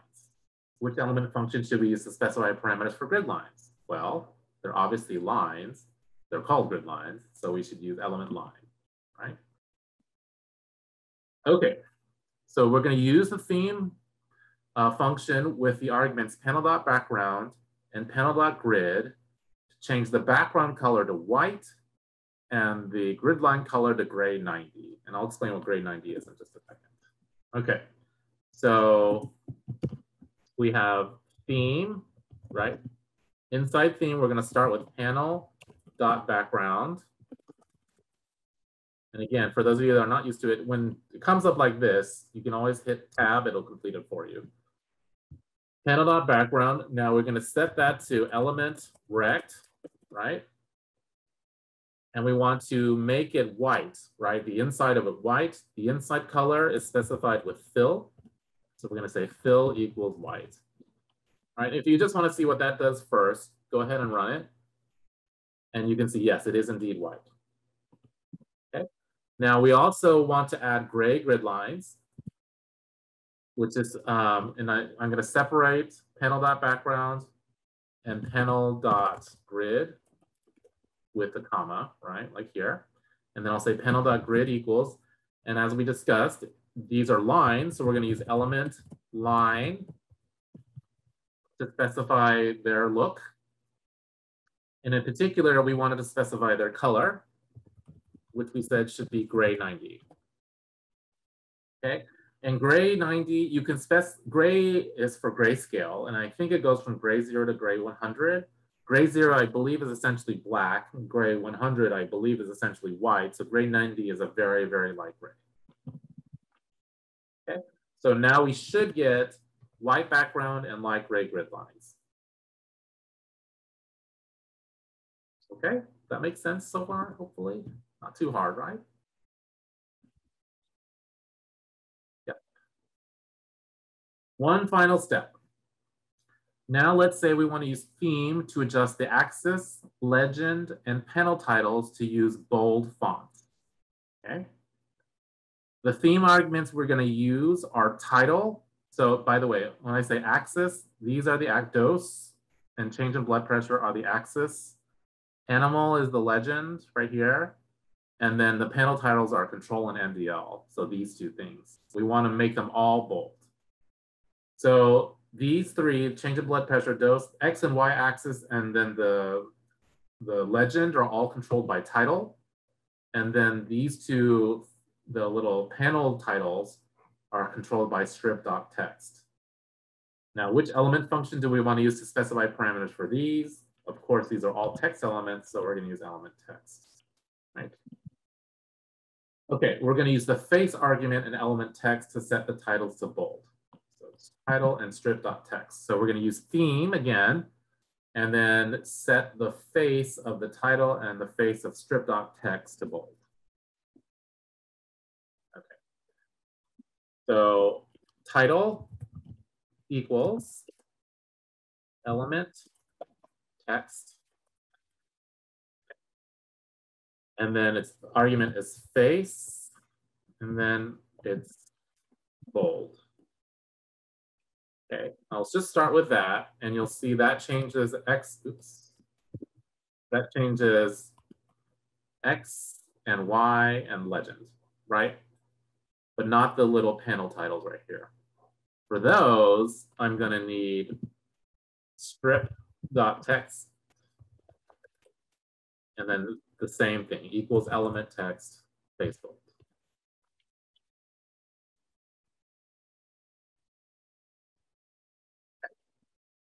And that will change all of them to bold, just like this.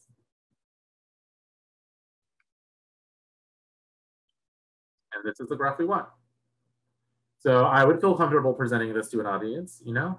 It's a reasonably good looking graph and pretty easy to tell who's who in terms of animals. So I think it's a pretty decent looking graph. Any questions on what we just went through to make this graph at any point?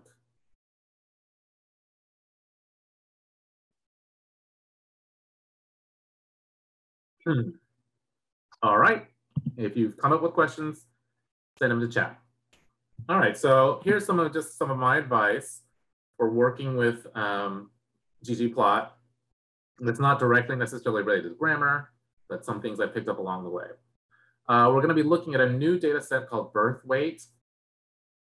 It contains data regarding risk factors associated with low infant birth weight.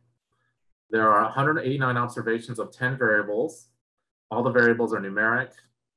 So there's a low, which is an indicator of low birth weight. There's age, mother's weight in pounds, race, smoking indicator, number of premature births, history of hypertension, and so on. Okay. We're going to load the birth weight data set as we've done all the others. First run data on it and then STR. Okay, so data, BIRTHWT, birth weight, STR, birth weight. Okay, now of course, most of the time you're going to bring in your own data, so you won't be doing these two steps, but I wanted to use preloaded data sets so we all have them. This is what the data set looks like. Okay. Okay, so variables in a data set can generally be divided into numeric variables, where the number is a meaningful representation of a quantity, and factor variables, where number values are usually codes representing membership to a category rather than some kind of quantity. In R, we can encode variables as factor with the factor function. So the reason why this is important is that some aesthetics can be mapped to either numeric or categorical variables, i.e. factors, and they'll be scaled differently depending on whether it's a numeric or a factor variable. So for instance, this includes the X and Y. If you, for instance, map X and Y to a continuous variable, you'll get a continuous axis. If you map it to a discrete variable, you'll get a discrete axis. Color and fill, if you map it to a continuous variable, you'll get a gradient scale. previously, when we had different shades of the color blue, when we use color, that's because color was mapped to a continuous variable. If you want different colors, I'm sorry, if you map color to a categorical variable or a factor, it'll instead use an evenly spaced hue scale, right? It'll use distinctly different colors for each category. Some aesthetics can only be mapped to categorical variables. So shape and line type must use categorical variables. If you try to use continuous, I think it'll give you an error. And then some aesthetics should only be mapped to numeric variables. Size and alpha should only be used with numeric variables. If you try to use it with categorical, you'll get a warning, but I think it'll still work. Okay, so let me give an example. So using the variables in the birthplate data set, I'm going to show you what happens when we map a numeric variable to color first. So when the birthplate data set is loaded, the race variable here, you can see is just a numeric code 123. It's an integer, right? It's not a factor. It's not been declared categorical. So R interprets it as just a numeric variable. So when you say color equals race, it'll give you this gradient scale instead of distinct colors by race. This is probably not what we want. You know, there's no race 0.5, there's no race 2.5. This doesn't look right. Okay, so this is probably not what you want. Now, this may make sense though for truly continuous variables, right? If this were a size variable, then it would make sense to use a gradient. Instead though, if you want to use, if we wanted to use different colors for each different race, we can force it to do that by converting race to a factor. And you can convert to a factor inside of the ggplot functions. So here, instead of just race, I'm putting race inside a factor. And then you see that ggplot now interprets race as a truly categorical variable and gives a separate color, that's a separately distinct color for each race. And no 1.5, no 2.5 here. Okay, so how your variable is defined in R will possibly affect how the aesthetic behaves. Okay, in error results, if we try to map shape to a numeric version of race, because shape only accepts factor variables. So had I not put race inside a factor here, this would have errored, because if you think about it, there's only so many shapes. There are those shapes 0 through 25. There's 26 shapes. It doesn't really make sense to map a shape to 2.73. You know what I mean? So it needs to have categories. All right. And then finally, some aesthetics like alpha and size should really only be used with truly numeric variables, and a warning will be issued if the variable is a factor. So here I gave it factor race. It works in the sense that it produces a graph, but then it gives you this warning. Okay. So it really wants you to use continuous variables with size and alpha, not factor variables. Okay, so for this reason, we recommend that you convert categorical variables to factors before graphing. All right, then you don't have to enclose the variable and factor each time you create the graph. And more importantly, it will use the labels that you specify in factor to label the graph. All right, so for instance, all of these variables right now, low, race, HT, and smoke, currently are just numeric variables, right? Low, HT, race, I forget the last one. All right, all of them are numeric codes. But with the factor function, you can then apply labels, right? So here I'm saying when low is 0, that means, oops, that should say not low, but now it says now low. And a 1 means low. And then like 1 means white on race, 2 means black, 3 means other. All right, so now we can apply labels. And what's nice is then ggplot will use these labels. So right now, I want you to go ahead and just copy these 4 lines of code into RStudio and run them.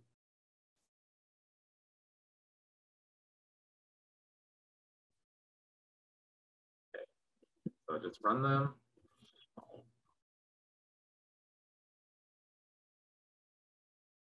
Okay. So then we're going to issue, you can look at the structure again. You don't have to do this, but just to make sure, I'm going to look at structure. And now I see that several of my variables are factors, right? Low is a factor, race is a factor, smoke's a factor, hypertension is a factor also. Okay. Now, create a scatter plot of age and birth weight for the dataset birth weight. Try mapping an appropriate variable besides race to shape, and then another to alpha. Okay, so I'm gonna create a scatter plot of age and BWT first. So let's just start with that. So, oops.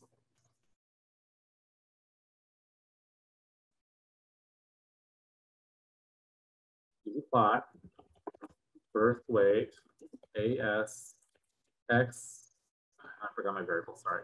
X equals age, Y equals BWT. X equals age, Y equals BWT. And then we're just going to do a scatter plot. So that'll be G on point. Okay, birth weight the data set, age is on X, BWT is on Y, scatter plot. Okay, then I say try mapping an appropriate variable to shape and then another variable to alpha. So what kind of variables shape what? Shape wants a factor. So I can map any of these low, race, I said not to use race, HT or smoke to shape. Let's do shape equals low. Okay, first we'll start with that. You can look at that now if you want. Okay, we have two shapes now, circle and triangle. And then I said, try finding one for alpha. Now, alpha, on the other hand, wants a truly numeric variable. So what other variables can I use that are numeric? Well, how about LWT or FTV or any one of those? I'm just going to use LWT. Okay. And now my points are, the transparency of the points is a function of LWT. Okay. And that works because LWT is a numeric variable. Again, had I tried doing LWT in shape, I think it will give me an error. Yeah, continuous variable cannot be mapped to shape. So make sure you use categorical variables, especially factors with shape, okay? Any questions on that?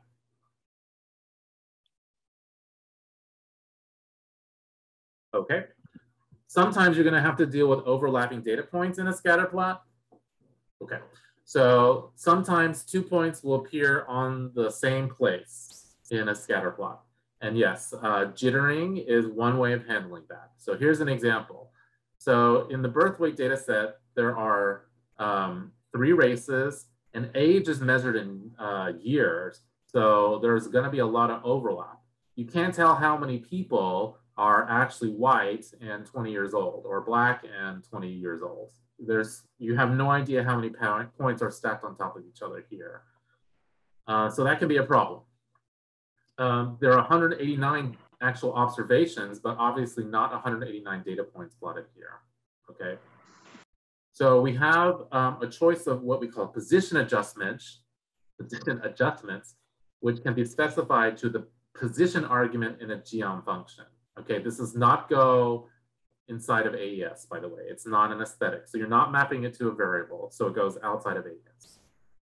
For geom point, we're going to use either position equals jitter, which adds a little random noise to the position, or we're going to use position equals identity, which will overlay the points on top of each other. So the default is just to use position equals identity.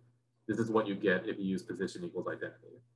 But if you use position equals jitter, it adds a little bit of noise to both the X and the Y value, right? So it'll add a little noise to X, meaning it'll go a little to the left or a little to the right.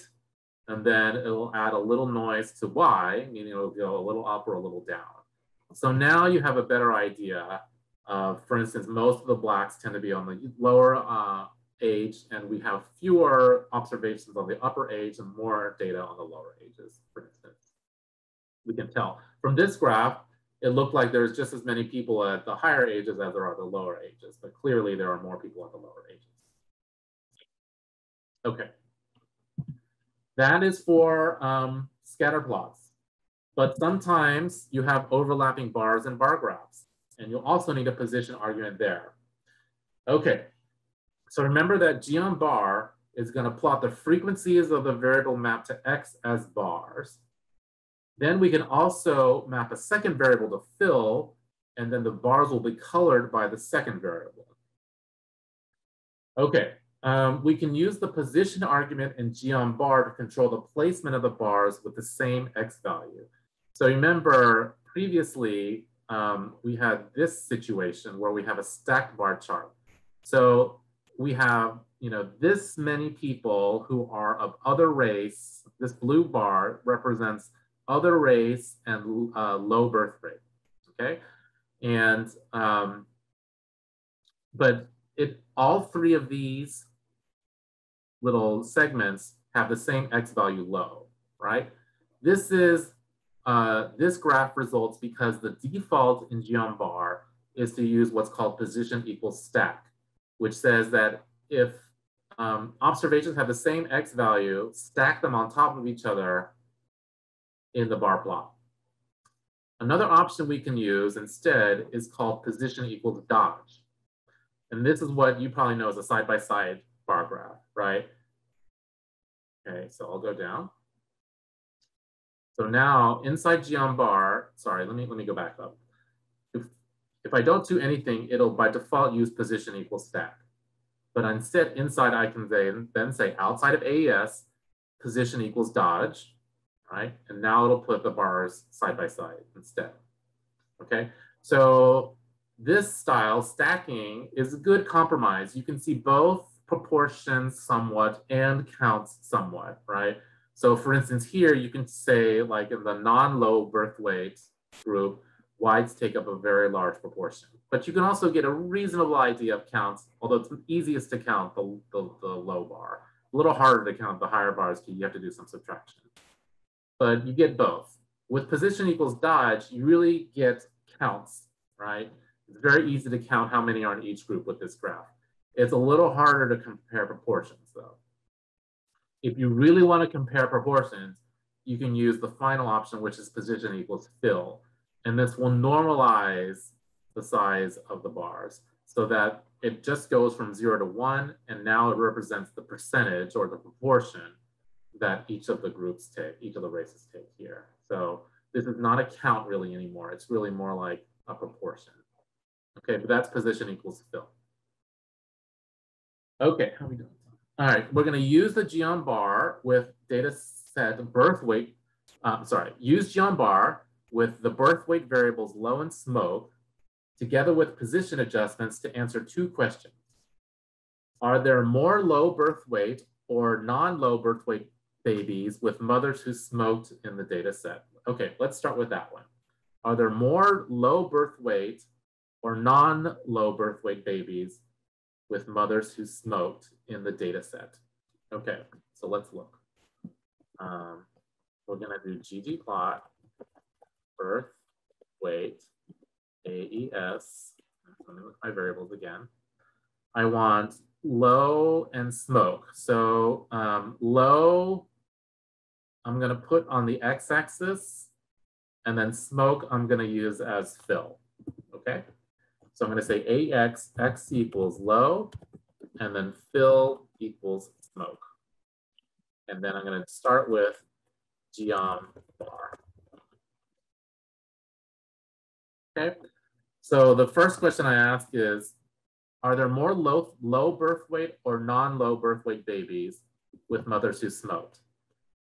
So mothers who smoked are blue, and I'm asking, are there more low birth weight babies? I'm sorry, what did I ask again? Oh, okay, sorry. Are there more low birth weight babies or non-low birth weight babies for mothers who smoke? So is this one higher or this one higher, basically? In this case, you can answer it either way. But yes, it appears there are more non-low birth weight. I apologize, I should just change this to non-low. Oops. Did I screw it up?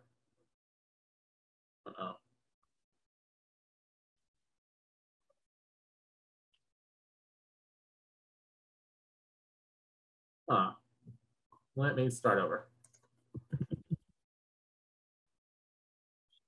There we go. Okay.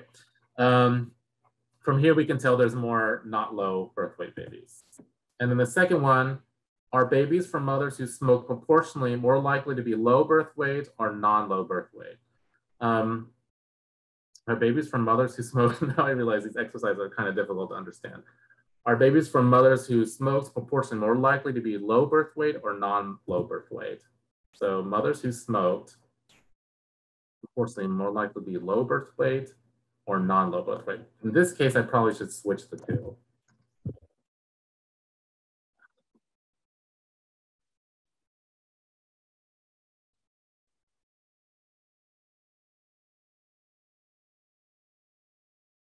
Yeah, so they're more likely in this case to be for mothers who smoke, not low birth weight still. I think in the first one, what I wanted to actually show you was this. I should rethink these two exercises though, now that I look at them. But basically, if you use position equals dodge, it's easier to compare counts. And if you use position equals stack or position equals fill, it's easier to compare our proportions. Here, I can easily compare who has the higher counts. It's very easy to tell who has the highest counts here. And then with position equals stack or fill, it's easy to tell who has proportionally more. I apologize, that is not the best exercise, and I'll have to work on that one again. Okay, I'm not going to go over error bars and confidence bands today. It's a little complicated. If you need to go over it, I would, if you need to learn it, you can look at this yourself, but I'm not going to take the time to go over it today. I am going to go over annotating though. So sometimes you need to add a note or annotations directly to the graph, and this has nothing to do with any variable in the graph data set. For instance, you may want to label a particular data point on your graph, or you may want to have like a box that outlines a certain portion of the graph that highlights it. To do this, we can use the annotate function. To use annotate, the first argument is the name of a geom, for instance, geom text or geom rect.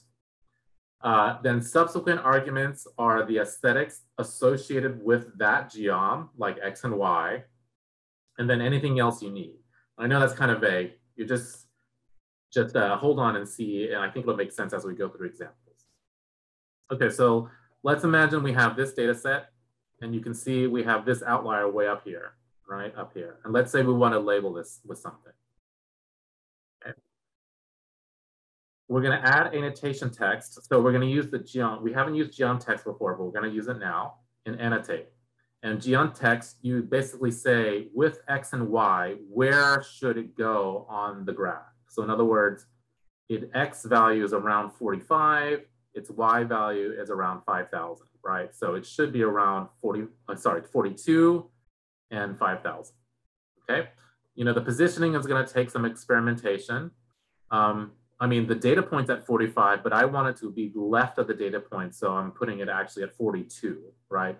If I put it at 45, it would be centered on top of the data point. Okay, but here I say the name of the geom is geom text, so I just put text. If I wanted to annotate with a point, I would put point in there. And then I say it located at X equals 42, Y equals 5,000, and it has this labeled data error. Okay, and then it puts that right there. Here's another example. Let's say we want to highlight a portion of the graph that features birth weights within 1 standard deviation of the mean weight.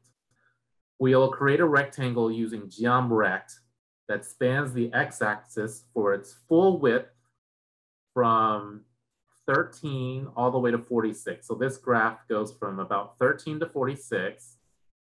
And then we want to go from 2215 to 3673, which is 1 standard below and 1 standard deviation above the mean, all right? And then I'm gonna set alpha equals 0.2 to make the box transparent. So geom rectangle is what we're using here. And in geom rectangle, you specify 4 coordinates, the min and max X values and the min and max Y values, all right? And then I say alpha equals 2, which is pretty transparent. And then it creates this transparent gray rectangle on top. Okay. So annotation, or annotate, excuse me, allows you to add little annotations to the graph that don't really have anything to do with any variable in your data set. Any questions on annotate? Okay. One of the final sections we're going to go over is working with colors in ggplot. There were some questions about this earlier. We can specify a color in R in different ways. One way is with a string name, and some of these things may be unfamiliar to you, and if that's true, it's not a problem. Just bear with me, we'll get through this. You can also specify using hex codes, and again, you may not know what that is, and that's okay, or RGB numbers with the function RGB. We've already used string names like white and green before. You can issue colors, the colors function in R, to see a full list of available colors names. So if I just type out colors in RStudio, it will give me 657 color names that it understands. All right, so you can use those. Okay. We can also use hex color codes. These hex codes usually consist of a # or hashtag, followed by 6 numbers or letters. All right, where the first 2 digits represent red, the second 2 green, and the last 2 blue. And you'll notice RGB is also red, green, blue. So red, green, blue is one very common system of specifying colors. You specify how much red there is, how much green there is, and how much blue there is. For example, the hex code #009900 would represent a green shade, while hex code FF00EE represents a purple shade. Apparently, I give you a tool like this can help you figure out. So this tool, for instance, can help you figure out what the hex code is associated with a particular color. You know, you can just find whatever color you want, and then, oh, I like this color right here, and then copy this and use it directly with the hashtag. So here I specify I want the color of all points in geometry. Notice it's not inside AES. All of them to be this color, which is this kind of orangish brown color. All right, so hex codes specified in quotes with the hashtag. Finally, you can also use RGB function, which again specifies red, green, blue. Specify 3 numbers between 0 and 1. 0 means none of this color. 1 means a lot of this color, right? So for instance, 0.7501 means quite a bit of red, no green, and a lot of blue, which should give us something kind of purple color, right? And actually, once you run the RGB function, R will output the hex code for you, all right? But we can directly use RGB in a color specification also, right? So here I'm saying, setting the color of the points to this purple that I created here. Okay. So R is very flexible in how you can specify colors. There are different color scales too. Oh, actually I went over this, right? We already went over where for a continuous variable, it's gonna be a gradient color scale. And for a factor variable, we're going to get this discrete color scale, right? We've already gone over that. There are some color scale functions that can help you create color scales too. One, for instance, is called Scale Color Brewer. If you've ever been to the Color Brewer website, this person a little while ago created a bunch of different sets of palettes of colors that look good together, but also emphasize differences. So if you want to, like a sequential color scale that represents, you know, a scale that should go from low to high, or you can have qualitative scales for, you know, true categorical variables. And we'll go over more about Color Brewer in a minute. You can use Scale Color Gradient, which creates a high-low color gradient scale. This is what's used for numeric variables. So if you want, you know, light blue to dark blue or light green to dark green, you would use Scale Color Gradient. Scale Color Hue is used to create evenly spaced hues around the color wheel. And this is generally what's used for factors. And then we've already used this before ourselves. You can use scale color manual if you want to just manually specify which colors you want. So for example, with scale color gradient, we can define the colors that define the ends of the gradient with the arguments low and high. So we can say, go from this color at the low end to this color on the high end, all right? The default gradient runs from a bluish black at the low end to a light blue at the high end. We can redefine the scale to go from a very light green, which I'm calling honeydew, to a dark green, which is called dark green. And so these are just two names that I picked out. One of them was a light green and one of them was a dark green. And then those are the low and high endpoints, and I can specify that as my continuous color scale. Okay, so that's scale color gradient. I can also, oh yes, it might be easier to use RGB, where I can say, I can start with a kind of a lightish green with 0.2 here, going to a really intense green with a full 1 there. So remember, G is green, so it goes red, green, blue. So I'm just adding a lot more green.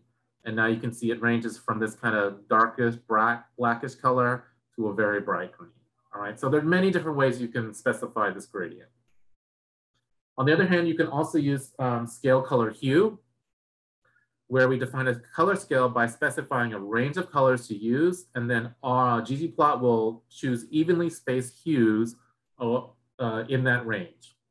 Okay, so the relevant arguments to scale color hue are H, which is the range of hues to use on a color wheel. And this should be a vector of 2 numbers between 0 and 360. So if you, in other words, if you specify 0 and 360, it'll go around the entire color wheel. But if you only want to go through half of the color wheel, you can go from like 0 to 180, for instance. H.start is the first hue, and then the direction is which way to travel around the color wheel. You're going to have to look at a color wheel to understand all of this, but just to show you, here, for instance, I'm saying just stick to the first quarter of the color wheel, right? For instance, it's just ranging from this kind of greenish to this reddish. We're not getting any of the blues or any of the yellows or any of those other colors in here right now. We're just getting a small portion of the color wheel right now. So H is the range.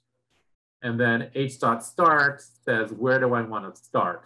So here, I don't use the range. I don't specify the range. So it's using the full range here, but I'm having it start in a different place. So the typical 3 is kind of a red, kind of a blue, and kind of a green, actually. Now it's more of like an orange, green, and purple because I started it in a different place. And again, we've also used scale color manual, where you can specify the colors yourselves in any way you want. And here I use 3 different specifications. One using RGB, one using a hex code, and one using the string name. Okay, so R and ggplot are very flexible in how you specify your colors, and has a lot of tools to help you come up with different hues. Now, if you like, making really beautiful graphs that have colors that work together well, one source you can use for palettes is the Color Brewer webpage. And for instance, here, this, I mentioned there's sequential, diverging, and qualitative. So if you need a sequential color scheme, you could use this one. Let's say you like this one. Well, you can then just take these 3 hex codes and just plop them into R, for instance. And you can say, oh, I need 9 classes, actually. There are 9 different values. And this is sequential. Oh, I don't want, let's say I want something more orange. And this is for, again, a sequential scale, but let's say you wanted a nominal scale where everything should be treated as a different category. Well, you can pick one of these and again, pick the number of different values on the scale. And then you can either copy these yourself, or you can use one of these pre-made functions to select one of those.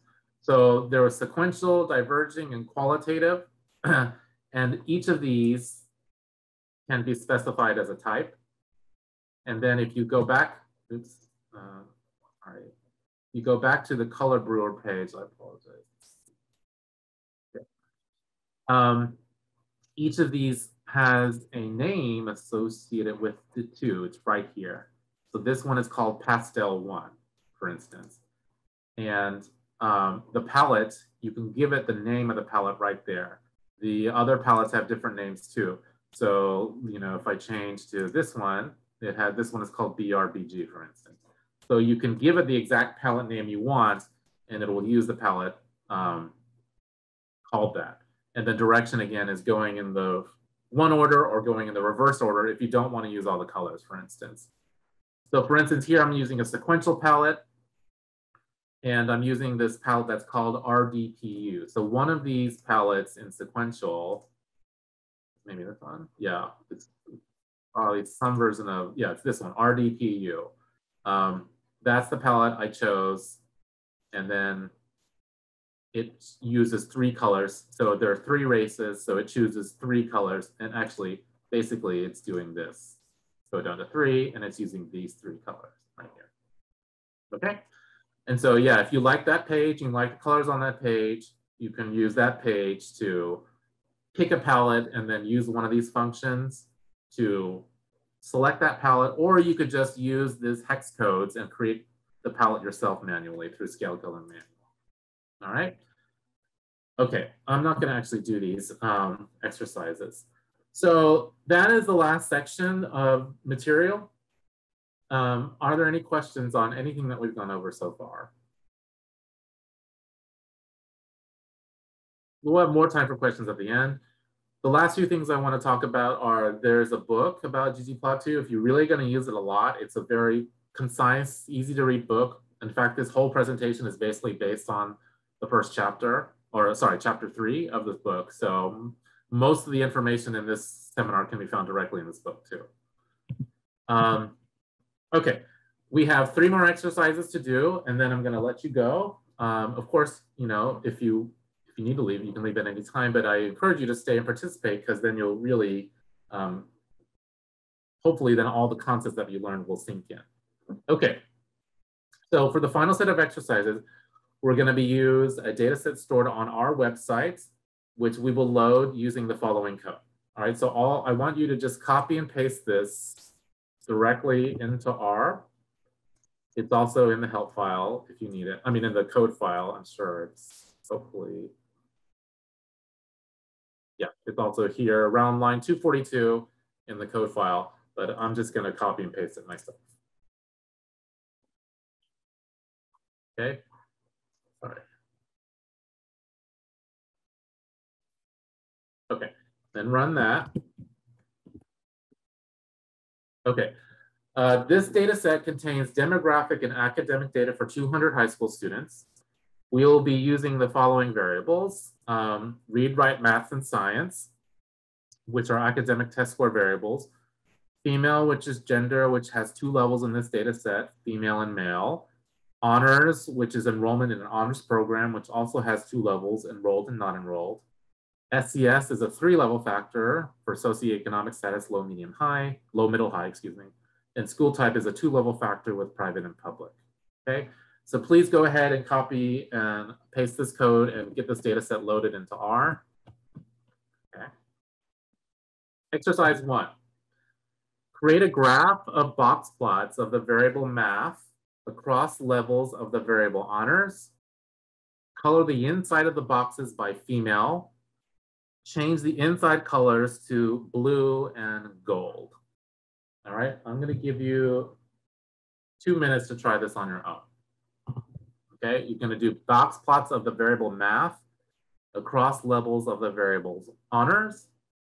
Then color the inside of the box by female. Then change the inside colors to blue and gold. And again, I'll give you 2 minutes to try this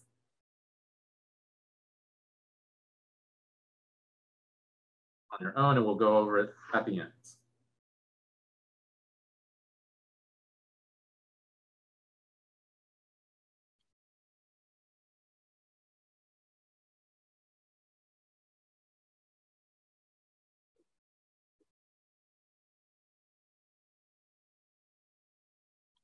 The name of the data set, by the way, is HSV, I believe.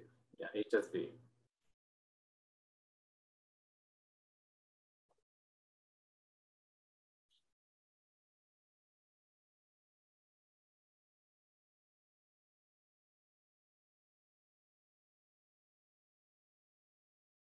And again, if you don't get it, no problem. We're going to go over it together.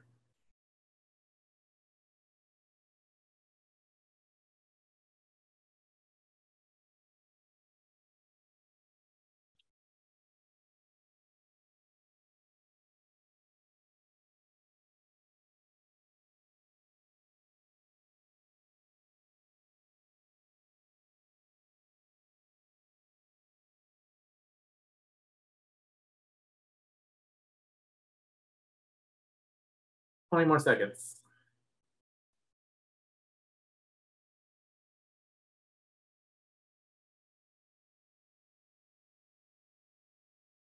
Now changing to the blue and gold is going to be the hard part, probably for most of you.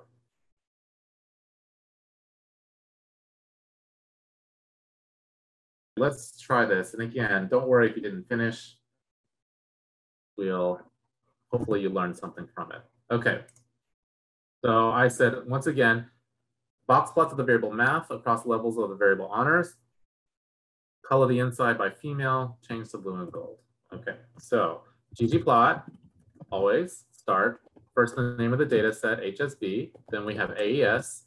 Inside AES, we want to map honors to X. And then Y equals math. We know we're going to want a box plot, right? So I'm going to go ahead and add G on box plot. If I didn't do that, it would just look like this. But I want to color the inside of the boxes by female. Now, whenever I say the inside, that should be a clue that I want fill, right? Okay, so if I did fill equals female, it will give me colored like this, right? But let's say now I want to change it to blue and gold. Well, we know to change the values of an aesthetic, we use a scale function, right? So it's going to be scale. Now, which aesthetic are we changing? It's not color this time. I know you probably want to say color, but it's fill. There's a scale fill. So we want to do scale fill manual instead.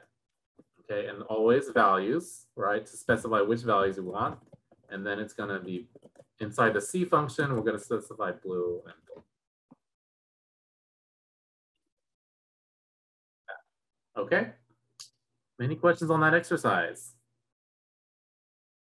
Pretty simple, right?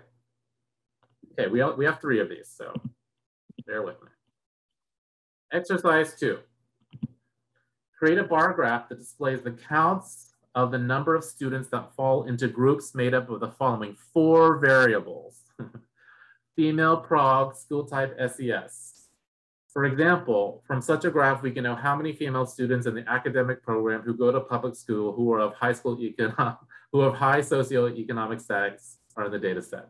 So I want all 4 variables represented on this graph in some way. All right, a bar graph.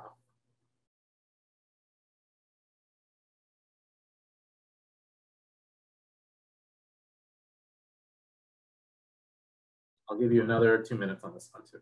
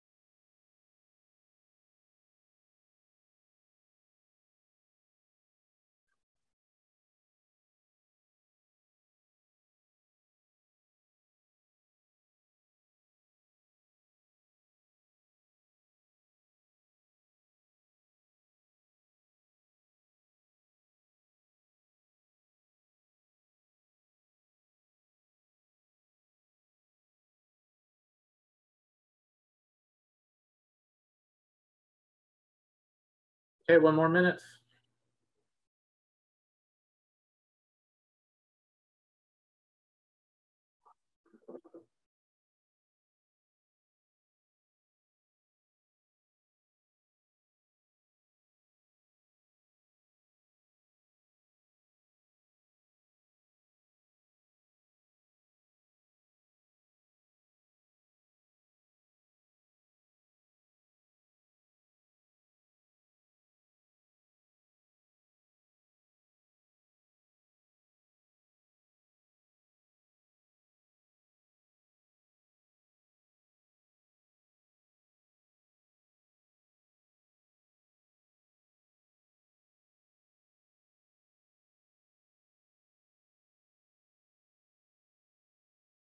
Okay, 10 seconds.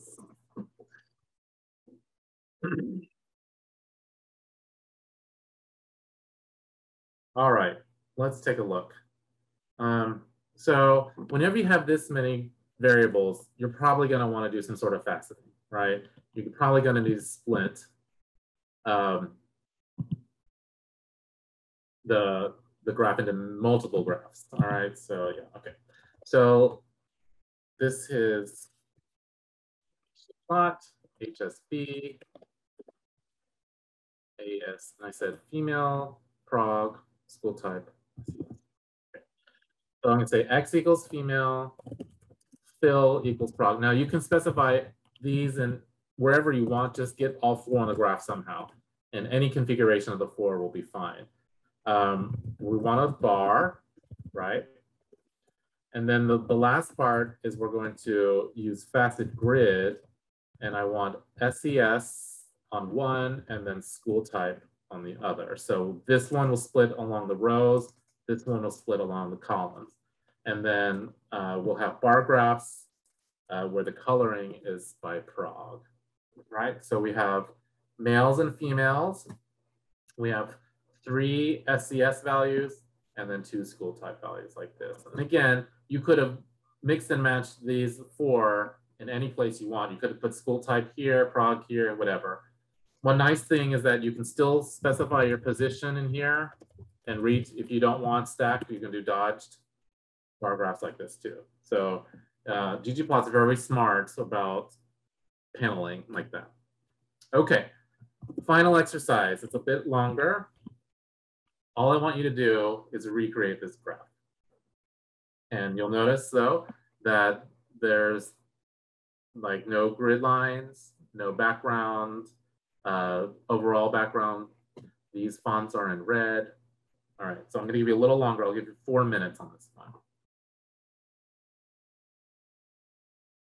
This is read and this is write, by the way, read and write. And this is math. So read, write, and math are the variables you'll need.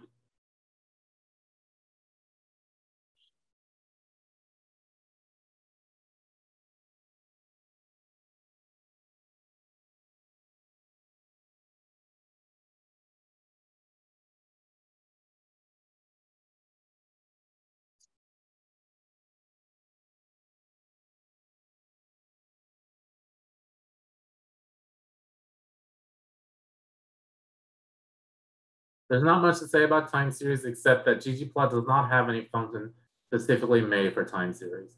So you usually need to get your data set into some form for gonline, but it won't just automatically like work with a TS data set, I don't think. That's my understanding of time series in ggplot.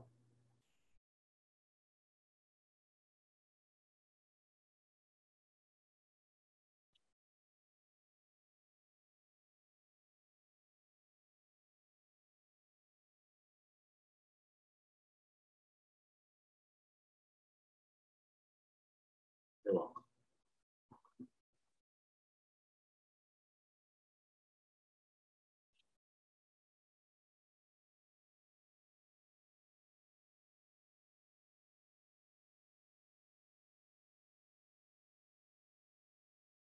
I know there's a lot going on, so there are a lot of elements to this graph, or to adjusting it.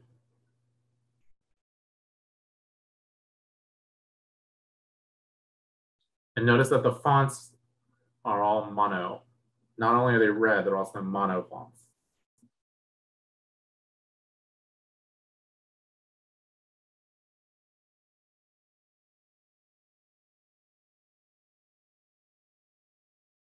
All right, halfway through, another 2 more minutes, and then we'll go over it.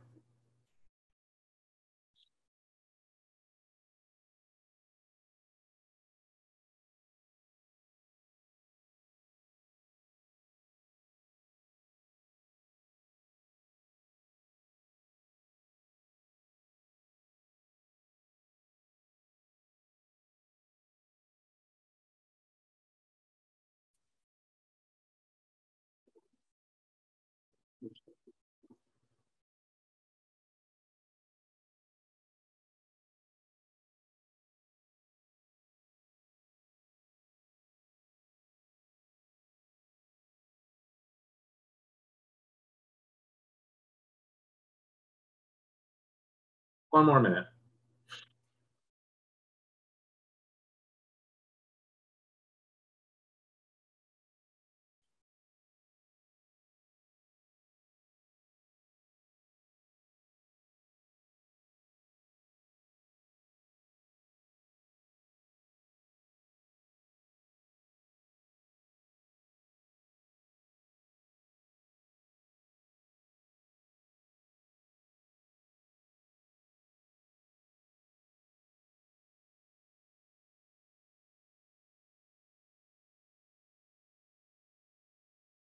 Twenty more seconds.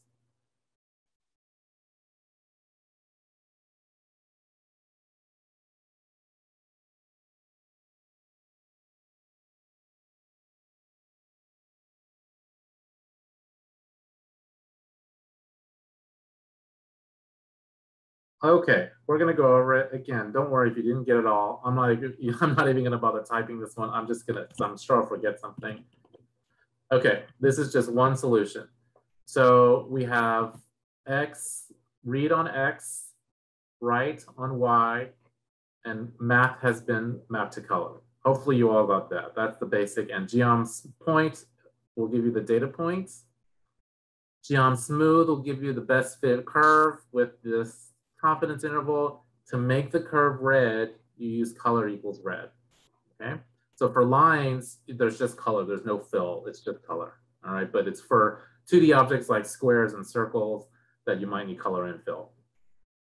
Then I relabeled these. If you didn't relabel it, it would say read, write, math. So relabeling these to say reading score, writing score, math score. Then I need to make these mono and red. So these elements are all controlled by title, which we've done before.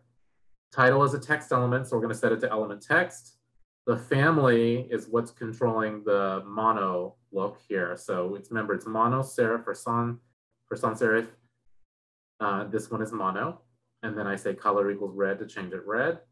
And then finally, I got rid of the background grid lines by saying panel.background equals element blank, which actually just removes the background altogether. So no background at all.